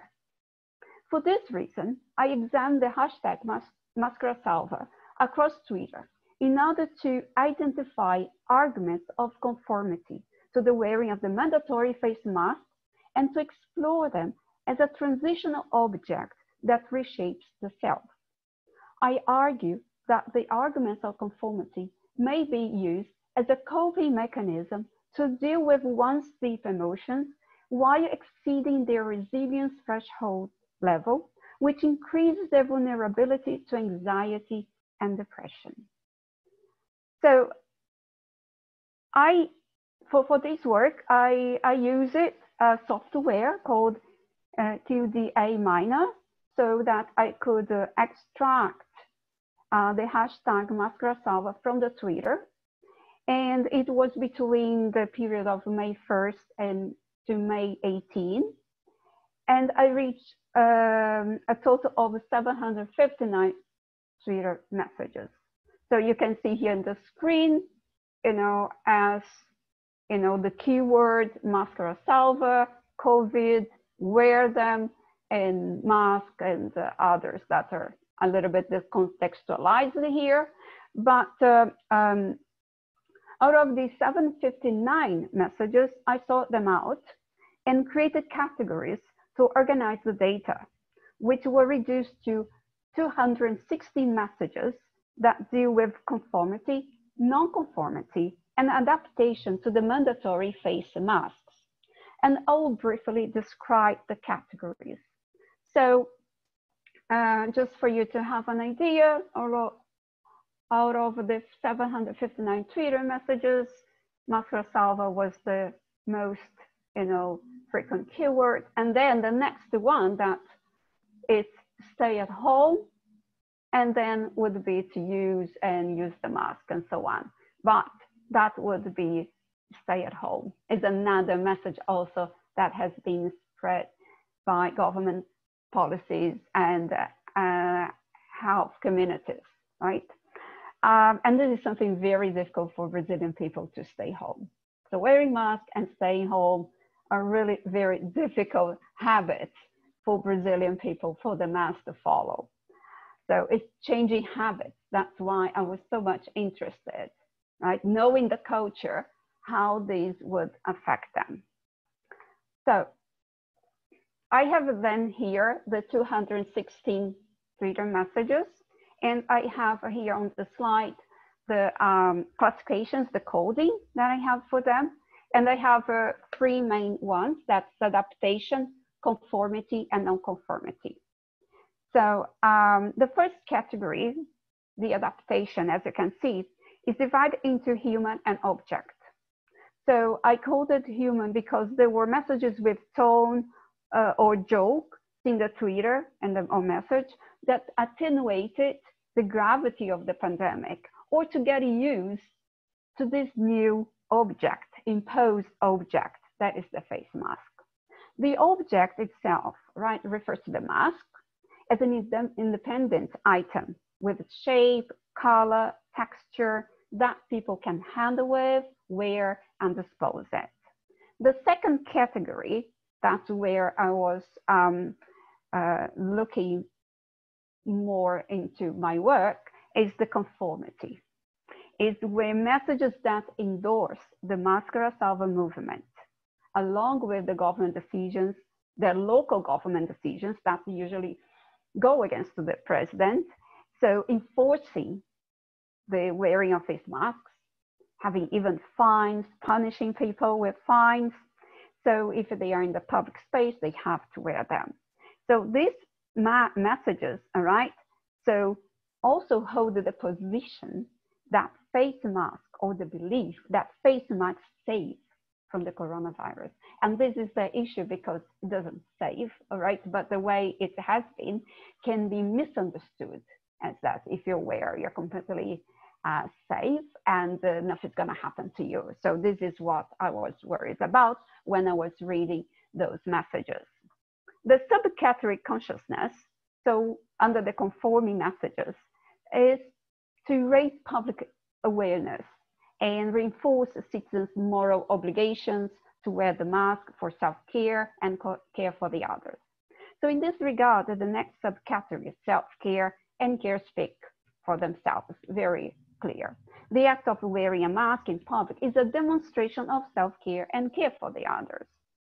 Now, another interesting category is fashion, right? That is a conforming message that recasts the face mask as an accessory that can adorn a person, distancing from its original functionality of prevention and salvation. The next one is preaching. That's a little bit of educating people, but more into the preaching level. That is conforming messages that attempt to educate and convince people. That's why I say preaching, more about convincing people of the need to wear face masks in order to combat the spread of the virus. The next one is public shaming, and that would also go direct against the president's behavior. And these criticize people who are not conforming by not wearing the face mask in public areas. The last is conformity category is solidarity.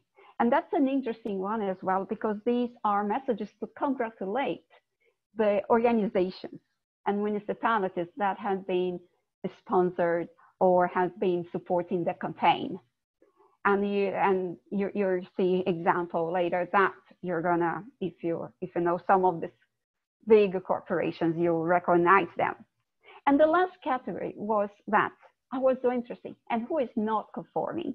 So non-conformity. And these are messages that questions whether face masks can save, or in a way showing distrust to the campaign as well. So next I have here then some examples that I'm going to share with you from the Twitter. So you have the Portuguese and the original one, and the near translation of that. So adaptation of human and object here. I have, for example, I needed to go out yesterday. Everyone was wearing the mask. A young man carried it by its elastic band. A lady had it hanging on her bag. An old man had his nose out of the mask. Another one wore it as an earring. So the most important thing is to wear it correctly. So in a way, it's humor, but it's also criticizing people that this is an object, the mask is an object, but has to be handled properly.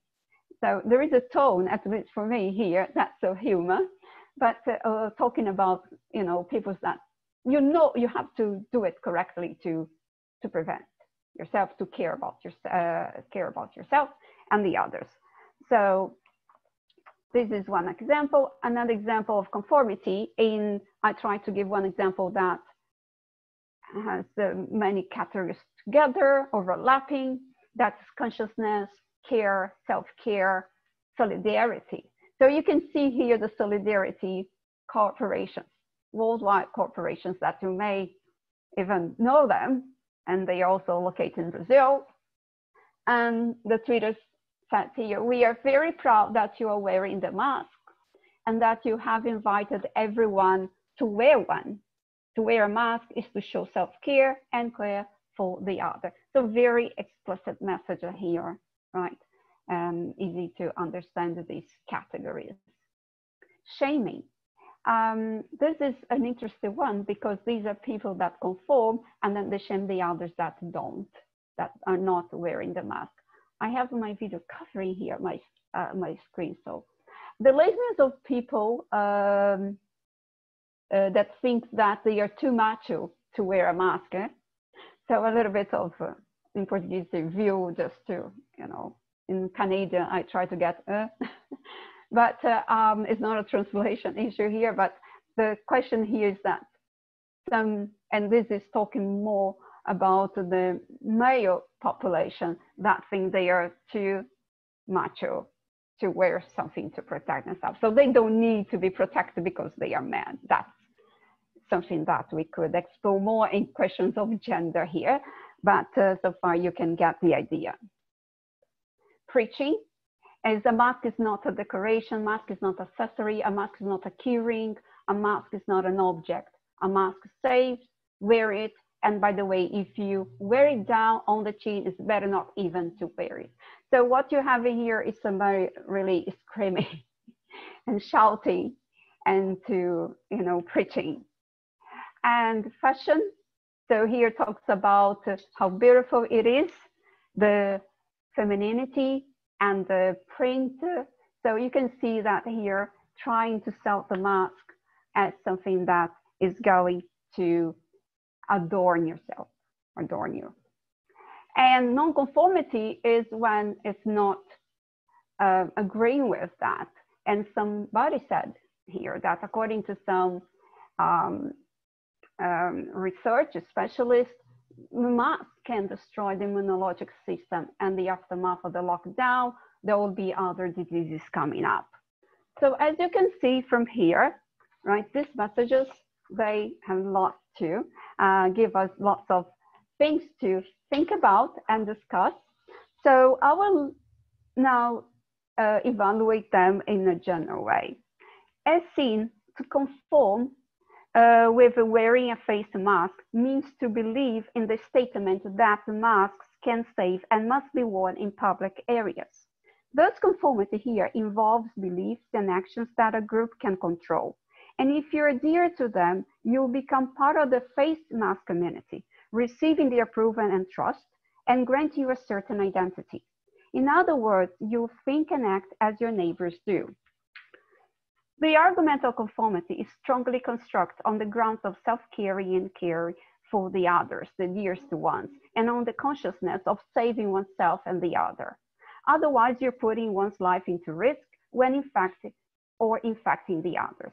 Wearing a face mask in public space is a symbol that identifies you as a compassionate person who cares for the others, a responsible citizen, and a solidary human being. Although Máscara Salva campaign has its own merits, we should not ignore what lies underneath the argument of conformity. Our deep emotions, that is, our fears, that can lead to anxiety and depression. The presence of a face mask reminds us of infection, sickness, death.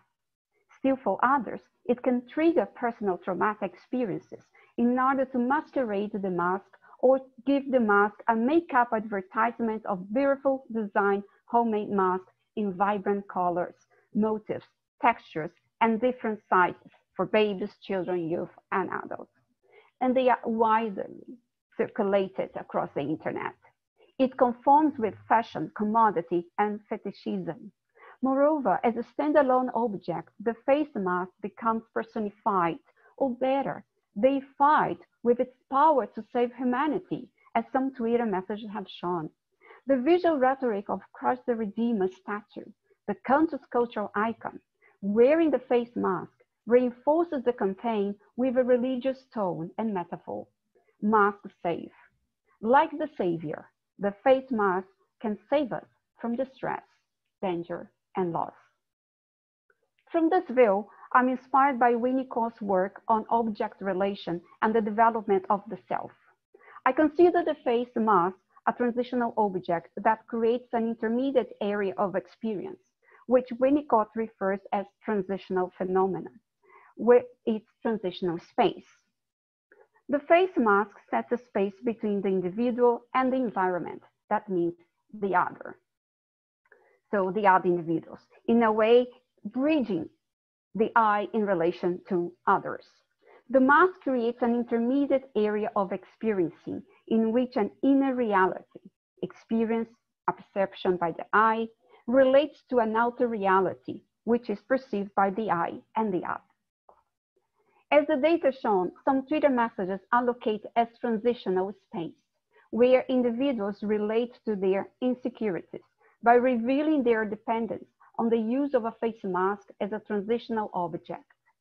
Such messages show that they are in denial to their vulnerable condition, and for this reason, they are convinced that a face mask can save themselves from either spreading or catching the coronavirus. This becomes a self-defense mechanism for avoiding dealing with others or one's own fears, or better, for avoiding dealing with their own fears and ignoring their emotions. As a transitional object in Winnicott's sense, we assume that the face mask will eventually lose its function once the pandemic is over, either by the result of herd community strategy or the creation of a new vaccine. It becomes the caffected, similar to a toddler's piece of blanket that loses its meaning to the user. The transitional object concerns an individual's growth and maturation, which leads to the change of the self. So as you can see here, Winnicott, because of time, you have already the time to read Winnicott's here statements regarding to object relating. So I'm just skipping as you can read it. As a transitional object, the face mask reshapes our sense of self as we establish symbolic and relational meanings while wearing it, which may impact on the way we perceive ourselves and interact with others.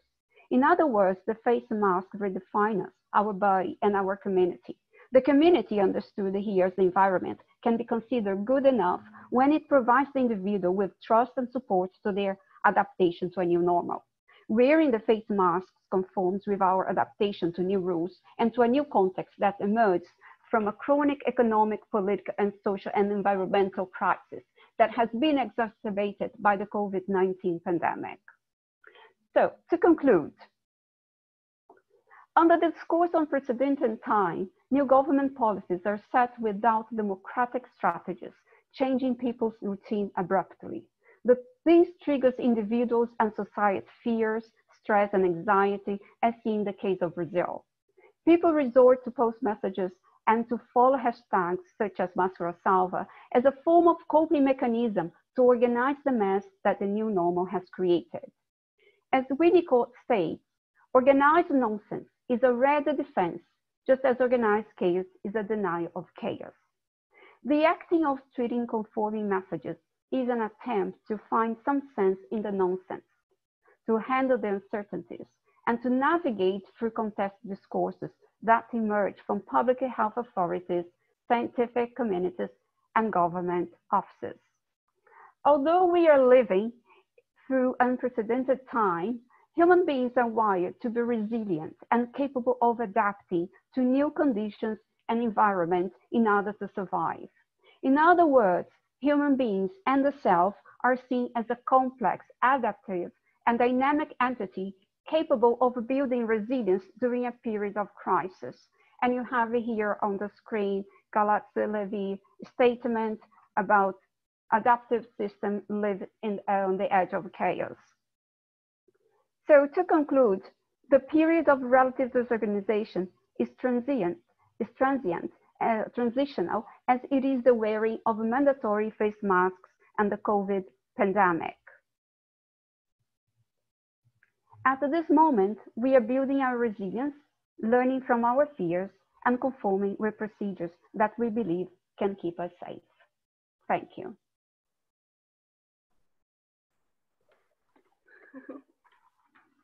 Thank you so much. I got my own mask. Thank you so much for the talk. Masks here in Germany are not only a fashion piece, but they're also a piece of advertisement. So my company actually put their name on it, so I can do a little bit of advertisement for them. Okay. That's a great realia. Thank you for illustrating it. Thank you so much for your interesting research. And I'm gonna remind the attendees again, if you have any questions towards Andrea, you can use the FAQ tool. So if you want to put anything down there, you're more than welcome to do that now. I guess in Canada, it is mandatory to wear masks, right? Not really. Well, this is controversial. This is the point, because it's local governments. This is not mandatory, it's recommended. So it becomes up to the person, to the citizen, how conscious they are in wearing the mask. So there's nothing that so far that we would pay a fine if we are not wearing them. So some people would do it. And because we are a very diverse population here in Toronto, for example, Asian population, you don't need even to ask them to. They start wearing even before the pandemic started, because I teach international students, especially coming from Asian countries, and they were all wearing the mask in January at the very beginning of the term. So that's why I was interested to know more about the Brazilian habits, because I know that for them, that would be something that you have to impose or pay a fine to do it. Even here too, there are many people that also, you know, think that they don't need it, or there are campaigns, but not, I think, in the sense that it's mandatory, not at this point. Yeah, well, here is mandatory on public transport and when you go to the supermarket, but not when you're just on the streets, then it's not mandatory. Yes, well, some local retailers are asking people to wear, because as I said, the word recommendation, all right, when they use the word recommendation, becomes very dubious. You don't know, like you cannot force if you're using recommendation. So the word they are using, and this is also the problem that I think that these who or any other organization, when they are using recommendations, because actually they cannot make it mandatory, because they also say that you have to take into account the country's context. You're not going to put something mandatory if in the country doesn't need that. So it becomes up to local governments or countries to establish their own measures and their own policies.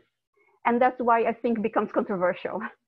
Yeah, because, but when you go on the streets, you could see the majority in Toronto on the streets, you can see the majority wearing them or not. Not, well, if you're on the public transportation, I think people are more aware of that. If you go to retail stores, like big ones, I've seen that. But on the street, on the parks, and depends, you know, how busy the place is. In Brazil, as far as I know, because I also have family there, to go to the grocery is mandatory. And it seems that some grocers give a mask to people. That's what I know from some people who are living there. They receive a mask at the door. So, yeah. Because it's not always easy to have access to a mask. No. Yes, the disposable ones, all right? They are giving disposable ones. And I also know from local people there, because I'm from Rio, and you know, Rio is also is big as São Paulo, but São Paulo is bigger, but we also have lots of very difficult situations there in terms of the communities, the underprivileged communities, and they are very afraid of that, and they are making them at home. So they have homemade in around the community. I know from people that living there and telling me, so giving you the data from informants that are living there at the moment. So their own communities organize themselves, and these are low class communities, and they are organizing themselves to create this homemade mask. But then becomes the issue, all right, what about the safety protocols? What about the material they are using? And I don't think they have the knowledge, or even the knowledge and also the conditions, affordability to buy, you know, quality material. So then becomes also other questions behind it. It's a good movement that people are conscious about that, but at the same time, we are also aware of the difficulties that they are facing due to poverty, due to political crisis going on, economic crisis going on. So it's really very difficult for them right now. Yeah, I find it very interesting, the contrast between wearing a mask as a symbol, not only to actually prevent the virus from spreading, but as a symbol that you're, well, as a symbol for solidarity, but also people wearing the mask and be like, okay, we're wearing masks now we can come close again. So there's this kind of difficulty when it comes to that, with it being a positive symbol and a kind of negative symbol at the same time. So I think yes, exactly. They are trying to launch the mask as something, as a piece of ornament. So to, you know, as a fashion. So with different colors, different textures, and different sizes. But the thing is that, yes, they think the problem with this is the messages say mascara saves, the mask saves, right? So the mascara salva means that, well, I can wear that, so nothing's gonna happen to me. This is what it's something that we should be cautious about, that wearing the mask is not that's gonna save you, it's gonna protect you. And that's where I think it is the question of in this presentation as well, right? And the connotation that wearing, they put, you know, the Christ the Redeemer with the mask, so giving this religious tone as well, that's saving. So can create false ideas about the mask. Yeah. I cannot see any questions right now. So to the audience, if you have any questions, please shoot them out now. Otherwise, I would say thank you so much for your research, Andrea. I was really enjoying your talk. And then I would ask Erinn and Fiona. Yeah, I can introduce them because we thought we would introduce. Okay, so yes, now we are gonna have our next presenters here. I have from Canada, also my colleagues here from Canada, they are in the east side of Canada. I'm in Toronto. So I have here Fiona, Miss Fiona J. Cunningham, and she has a Master in Education.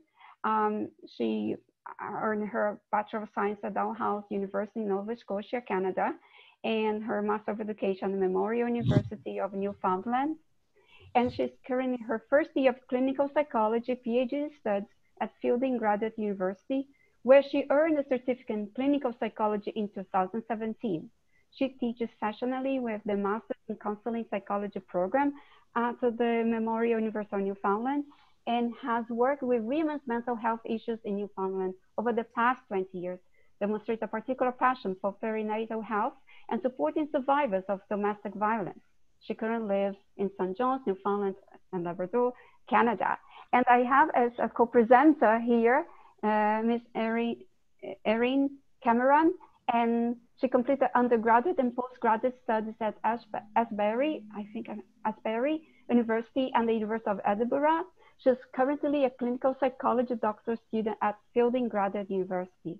Her research focuses on trauma and inequality and the resulting consequence in the areas of human rights, women's health, human trafficking, and climate change. She's also actively involved in global humanitarian relief work with trusting populations and is a member of the International Council of Psychologists. So I'm very glad now to have this panel, the last one with these two presenters with an interesting background and experience that's gonna share here with us their work today. You can go ahead.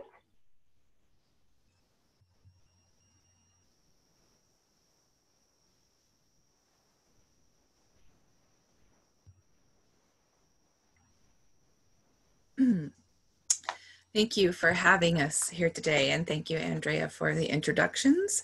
And thank you, everyone, for hanging on to the end of this panel to hear our presentation.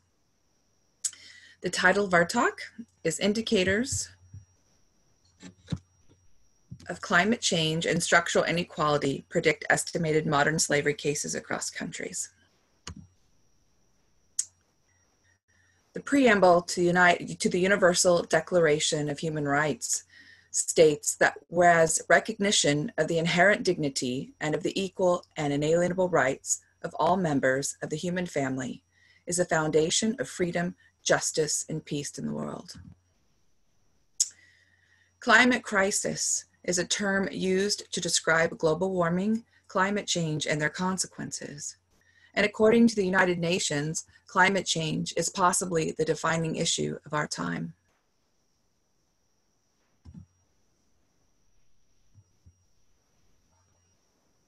In 2017, disasters displaced 18.8 million people in 135 countries. More than 2 billion people lack access to safe drinking water, sanitation, and hygiene. Around 5 million people die prematurely every year due to air pollution, accounting for approximately 1 in every 10 deaths annually. 75% of the world's poor are affected by forest degradation and deforestation. Water and sanitation-related diseases remain among the major causes of death in children under the age of 5. 800 million people globally are undernourished, and by 2050, that number is expected to increase by an additional 2 billion people.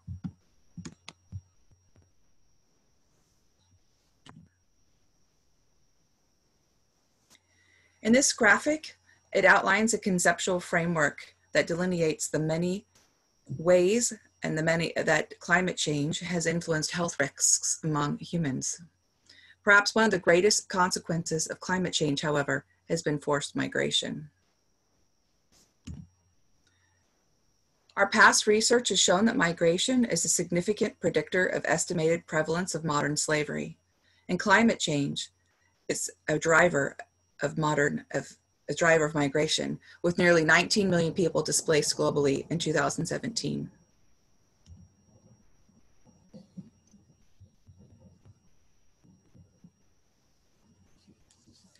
Trafficking in persons, according to the United Nations, is the acquisition of people by improper means such as force, fraud, or deception with the aim of exploiting them. Trafficking in persons, human trafficking, and modern slavery are used as umbrella terms to refer to sex trafficking, forced organ donation, forced marriage, and all forms of compelled labor.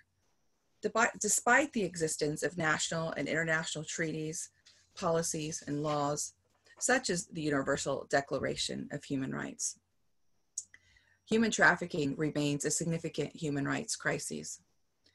Currently, human trafficking is the third most prevalent crime worldwide. There are 40.3 million estimated victims of human trafficking. The majority of overall victims are female. 96% of victims that are trafficked for sexual exploitation are female.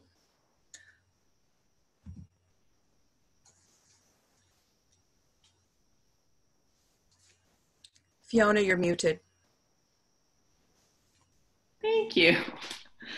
Psychological effects of direct exposure to traumatic stressors is well documented. The crises might stem from natural disaster, man-made disaster, the current pandemic we're currently in, or any type of interpersonal violence, but the psychological responses by the system in the body are all similar. It should also be noted that when we're talking about climate change, the distinction between natural and man-made disaster may start to blur. We may see psychological effects in a number of ways, including emotional, cognitive, physical, and behavioral effects. Emotional effects include things such as grief, anger, and hopelessness. Cognitive effects are things such as denial, impaired concentration, impaired memory, difficulty making decisions, and suicidal ideation. Physical effects include trouble sleeping, whether too much or not enough, tiredness, loss of appetite, and hyperarousal. Behavioral changes include increased substance use as consequences of the other side effects. And all these effects may manifest into mental health concerns such as PTSD, depression, anxiety, addiction, suicidal ideation or behaviors, or put a person at risk of developing other physical illnesses as a result of the trauma and stress. In addition to the above-mentioned consequences of stress and trauma, victims of human trafficking can also face additional specific psychological consequences. CPTSD, or complex post-traumatic stress disorder, can occur after prolonged, repeated experiences of interpersonal trauma, specifically in a context in which the individual has little or no chance of escape. CPTSD symptoms can include disturbance in affect regulation, dissociation, struggles with self-concept, and interpersonal relationships, and somaticization. Victims can also go on to develop fugue states and dissociative identity disorder in some cases of extreme trauma, including human trafficking. There are also relational consequences of human trafficking due to the internalization of the activities involved and the coercion implicit in the victimization. Shame and mistrust in relationships may be experienced along with a lingering traumatic bonding. There is a stigma around the involvement of being a victim of human trafficking that is enforced by legal systems that criminalize prostitution, as well as health outcomes such as HIV/AIDS status or addictions. It's important to note that risk factors to PTSD include being female, having lower education level, and poor mental health, all of which we see in a population of victims of human trafficking. So the rationale for our study, recent studies indicated that women are disproportionately vulnerable to both human trafficking and the negative consequences of climate change, which are intensified under inequitable social conditions. So we conducted this study to identify which specific indicators of climate change and structural inequality are associated with a higher vulnerability to modern slavery. The predictors were taken from archival data sets from the United Nations Development Program, from the World Health Organization, the Global Slavery Index, and the EPI, the Environmental Performance Index. Predictors of structural inequality were chosen based on a human rights framework informed by the United Nations Sustainable Development Goals, which have already been mentioned in this panel. The predictors for structural inequality are in the left-hand column of this slide, and the predictors representing aspects of climate change in the right-hand column. The Environmental Performance Index is a method of quantifying and numerically marking the environmental performance of a state's policies.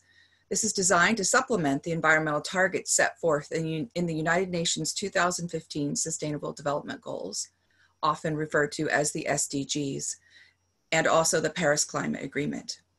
We used the 2018 EPI scores, which covered 180 countries on 24 performance indicators across 10 issue categories, covering environmental health and ecosystem vitality.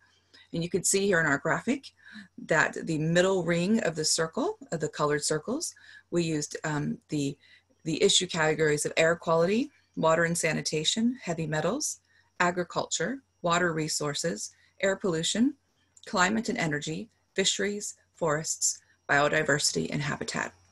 You can see in the outer ring of this graphic what each of those 10 issue categories entailed specifically.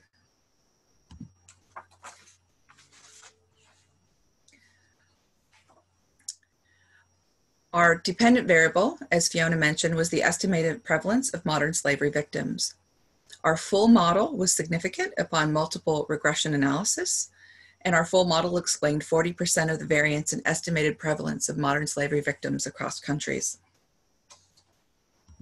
If we look at the individual beta values for our full model, the beta values show the relationships between variables, and it compares the strength of effect of each individual predictor and the dependent variable.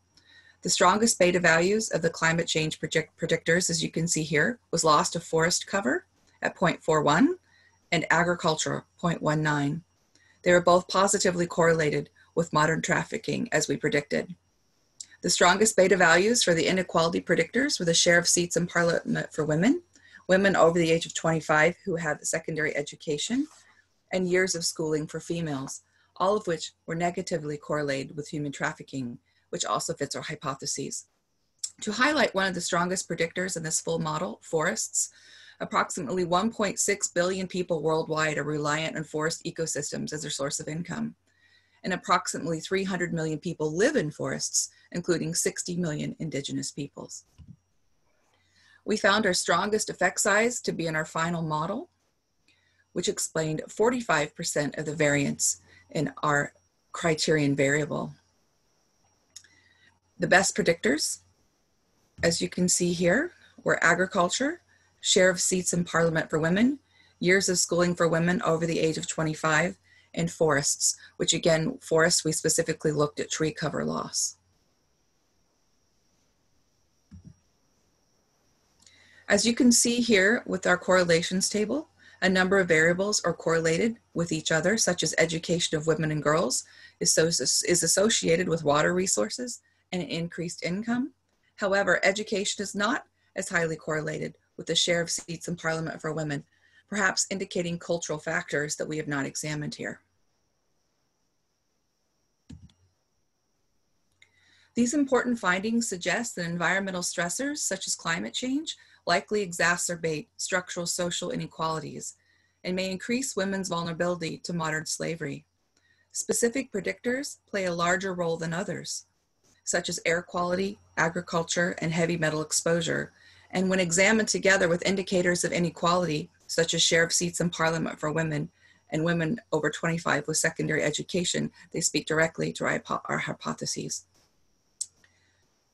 Awareness of the unique relationship between climate change, gender inequality, and modern slavery provides a meaningful contribution to our understanding of factors driving human exploitation and provides an empirical foundation for recommendations and interventions to ameliorate the causes and consequences of climate change and human trafficking that are associated with human suffering. And again, to highlight one of our strongest predictors in our conclusion, unsustainable agricultural practices are one of the most significant causes of food scarcity globally. According to the United Nations, almost 800 million people globally are undernourished. And by 2050, that number is expected to increase by an additional 2 billion people. We argue that strict anti-trafficking policies have not been sufficient to combat the egregious human rights crisis that is modern slavery, which is in alignment with our past research, which showed that laws and anti-trafficking policies are insufficient to the cause. Additionally, current climate agreements have been insufficient to the climate crisis. Examining such a broad range of key factors allows for an expanded approach to change, and it presents more areas for intervention.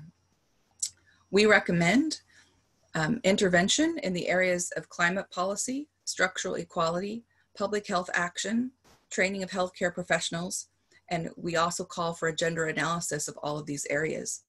Public health action should include targeted and culturally appropriate interventions and novel technologies and solutions to prevent and control emerging physical and mental health threats associated with the interaction between climate change, structural inequality, and human trafficking.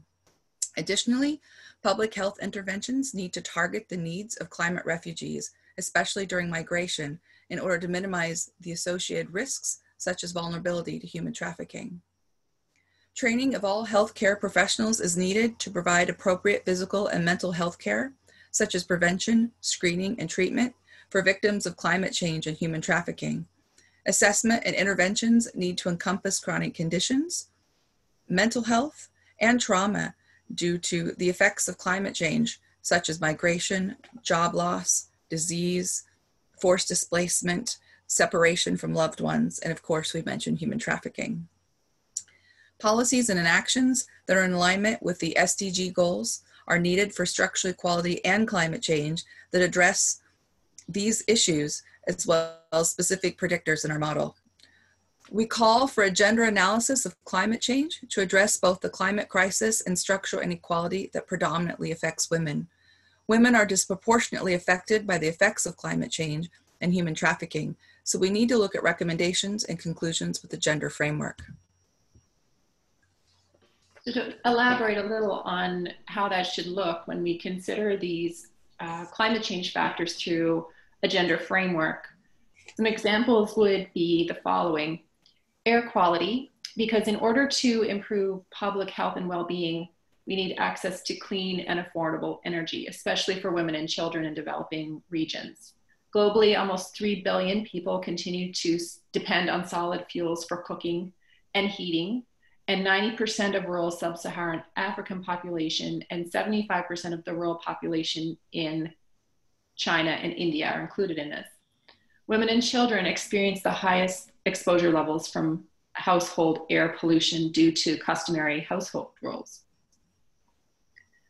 Women and children in developing countries are most affected by unsafe management of human waste as well. Water and sanitation related diseases remain among the major causes of of death globally in children under 5 years of age. Women and children in many countries bear responsibility for managing household water supply, sanitation, and health. This includes collecting water, which is time-consuming, difficult, and sometimes a dangerous task for women and girls. These responsibilities can compromise school participation, health and disease management, and other components of a safe, productive, and healthy life. During pregnancy, lead stored in the maternal bone can mobilize into the bloodstream, and lead can be transferred from mother to child. In addition, high levels of lead can cause miscarriage, premature birth, and fetal malformations. The drivers of human trafficking are complex. While past research has indicated that drivers include political, economic, social, structural, cultural, psychological, and personal factors, yet no model has successfully explained the increasing and ongoing egregious global human rights crisis that is human trafficking. We posit that any model that attempts to explain this human rights crisis of human trafficking should include the indicators of climate change. Thank you for your time today. And if you scan the QR code, you can have access to our reference page, and our contact information is here on the left if you have any further questions. Thank you so much, Erinn and Fiona, for your research and for your talk on your research. Found it very interesting, some very shocking numbers that I wasn't really aware of. Maybe I missed that, but I would really like to know more about the background of your research and how you came up with your hypotheses and how you like why you wanted to investigate in that topic. That would be very interesting for me. We have been doing research in human trafficking across several domains for the past few years. We started with structural inequality, looking at the fact that women have an increased vulnerability to trafficking. And that led us to other factors such as women's health and the lack of women's health. And all of that led us to looking at migration and immigration. And our research has shown that immigration is a huge predictor of a woman's vulnerability to be trafficked into all types of modern slavery. And then we started looking at the drivers of migration. What is driving migration? And with nearly 20 million people displaced worldwide due to disasters just in 2017 alone, many of those disasters were driven by climate change. Yeah, it was very, I kind of got a bit emotional during your talk because, because of the topic itself, obviously. I just wanted to remind the attendees, if you guys have any questions for Erinn and Fiona, that you can use the FAQ tool in the toolbar down below. Again, thank you so much, guys, for your research. I know that my timekeeping wasn't that great today, so I wanted to apologize again for that. I will make sure that in the future that it doesn't happen anymore. So yeah, if you guys have any more questions for Fiona and Erinn, but I can't see any right now. We're just gonna wait for a little bit longer, maybe someone, because they come up when I usually when I say we're gonna finish now, then all the questions are popping up. So I'm just gonna wait for a few moments.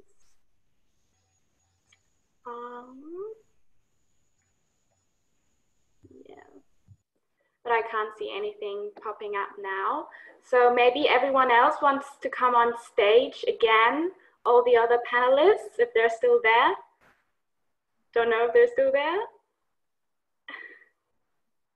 Hi, Andrea. Hi, Gabriel. Hi. Maybe Evelyn is not here with us. But yeah, I just wanted to say thank you. It was very interesting for me as a student.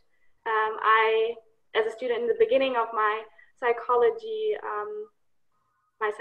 career, it's very interesting to hear so many different topics and then especially in those times where I feel, well, a lot of us feel a little bit disconnected. It's very nice to connect with you guys from all over the world. Yeah, so thank you so much for your thoughts today. And yeah, do you have any last words that you want to say? Thank you for inviting us to give our talk. No worries. Oh, there's Evelyn. Yeah. So, okay, I'd like to say thank you for meeting you all. It was a great pleasure to meet you. You know, for the organization, I wouldn't be able to meet you all and know your work, incredible works that have been done. And I hope that we keep connected, right? Wish you all well, everybody. Stay healthy, stay safe. Yeah, okay. So, yeah, then I would end this panel now. You guys are more than welcome to join the crisis talk in half an hour. So I think this is going to be the last session for the conference. So that's a bit exciting. Other than that, I wish you all a very pleasant day, and I hope you all stay safe and healthy in those times. Thank you so much. Thank you. Thank you. Yeah. Thank you. Bye. Bye. Bye.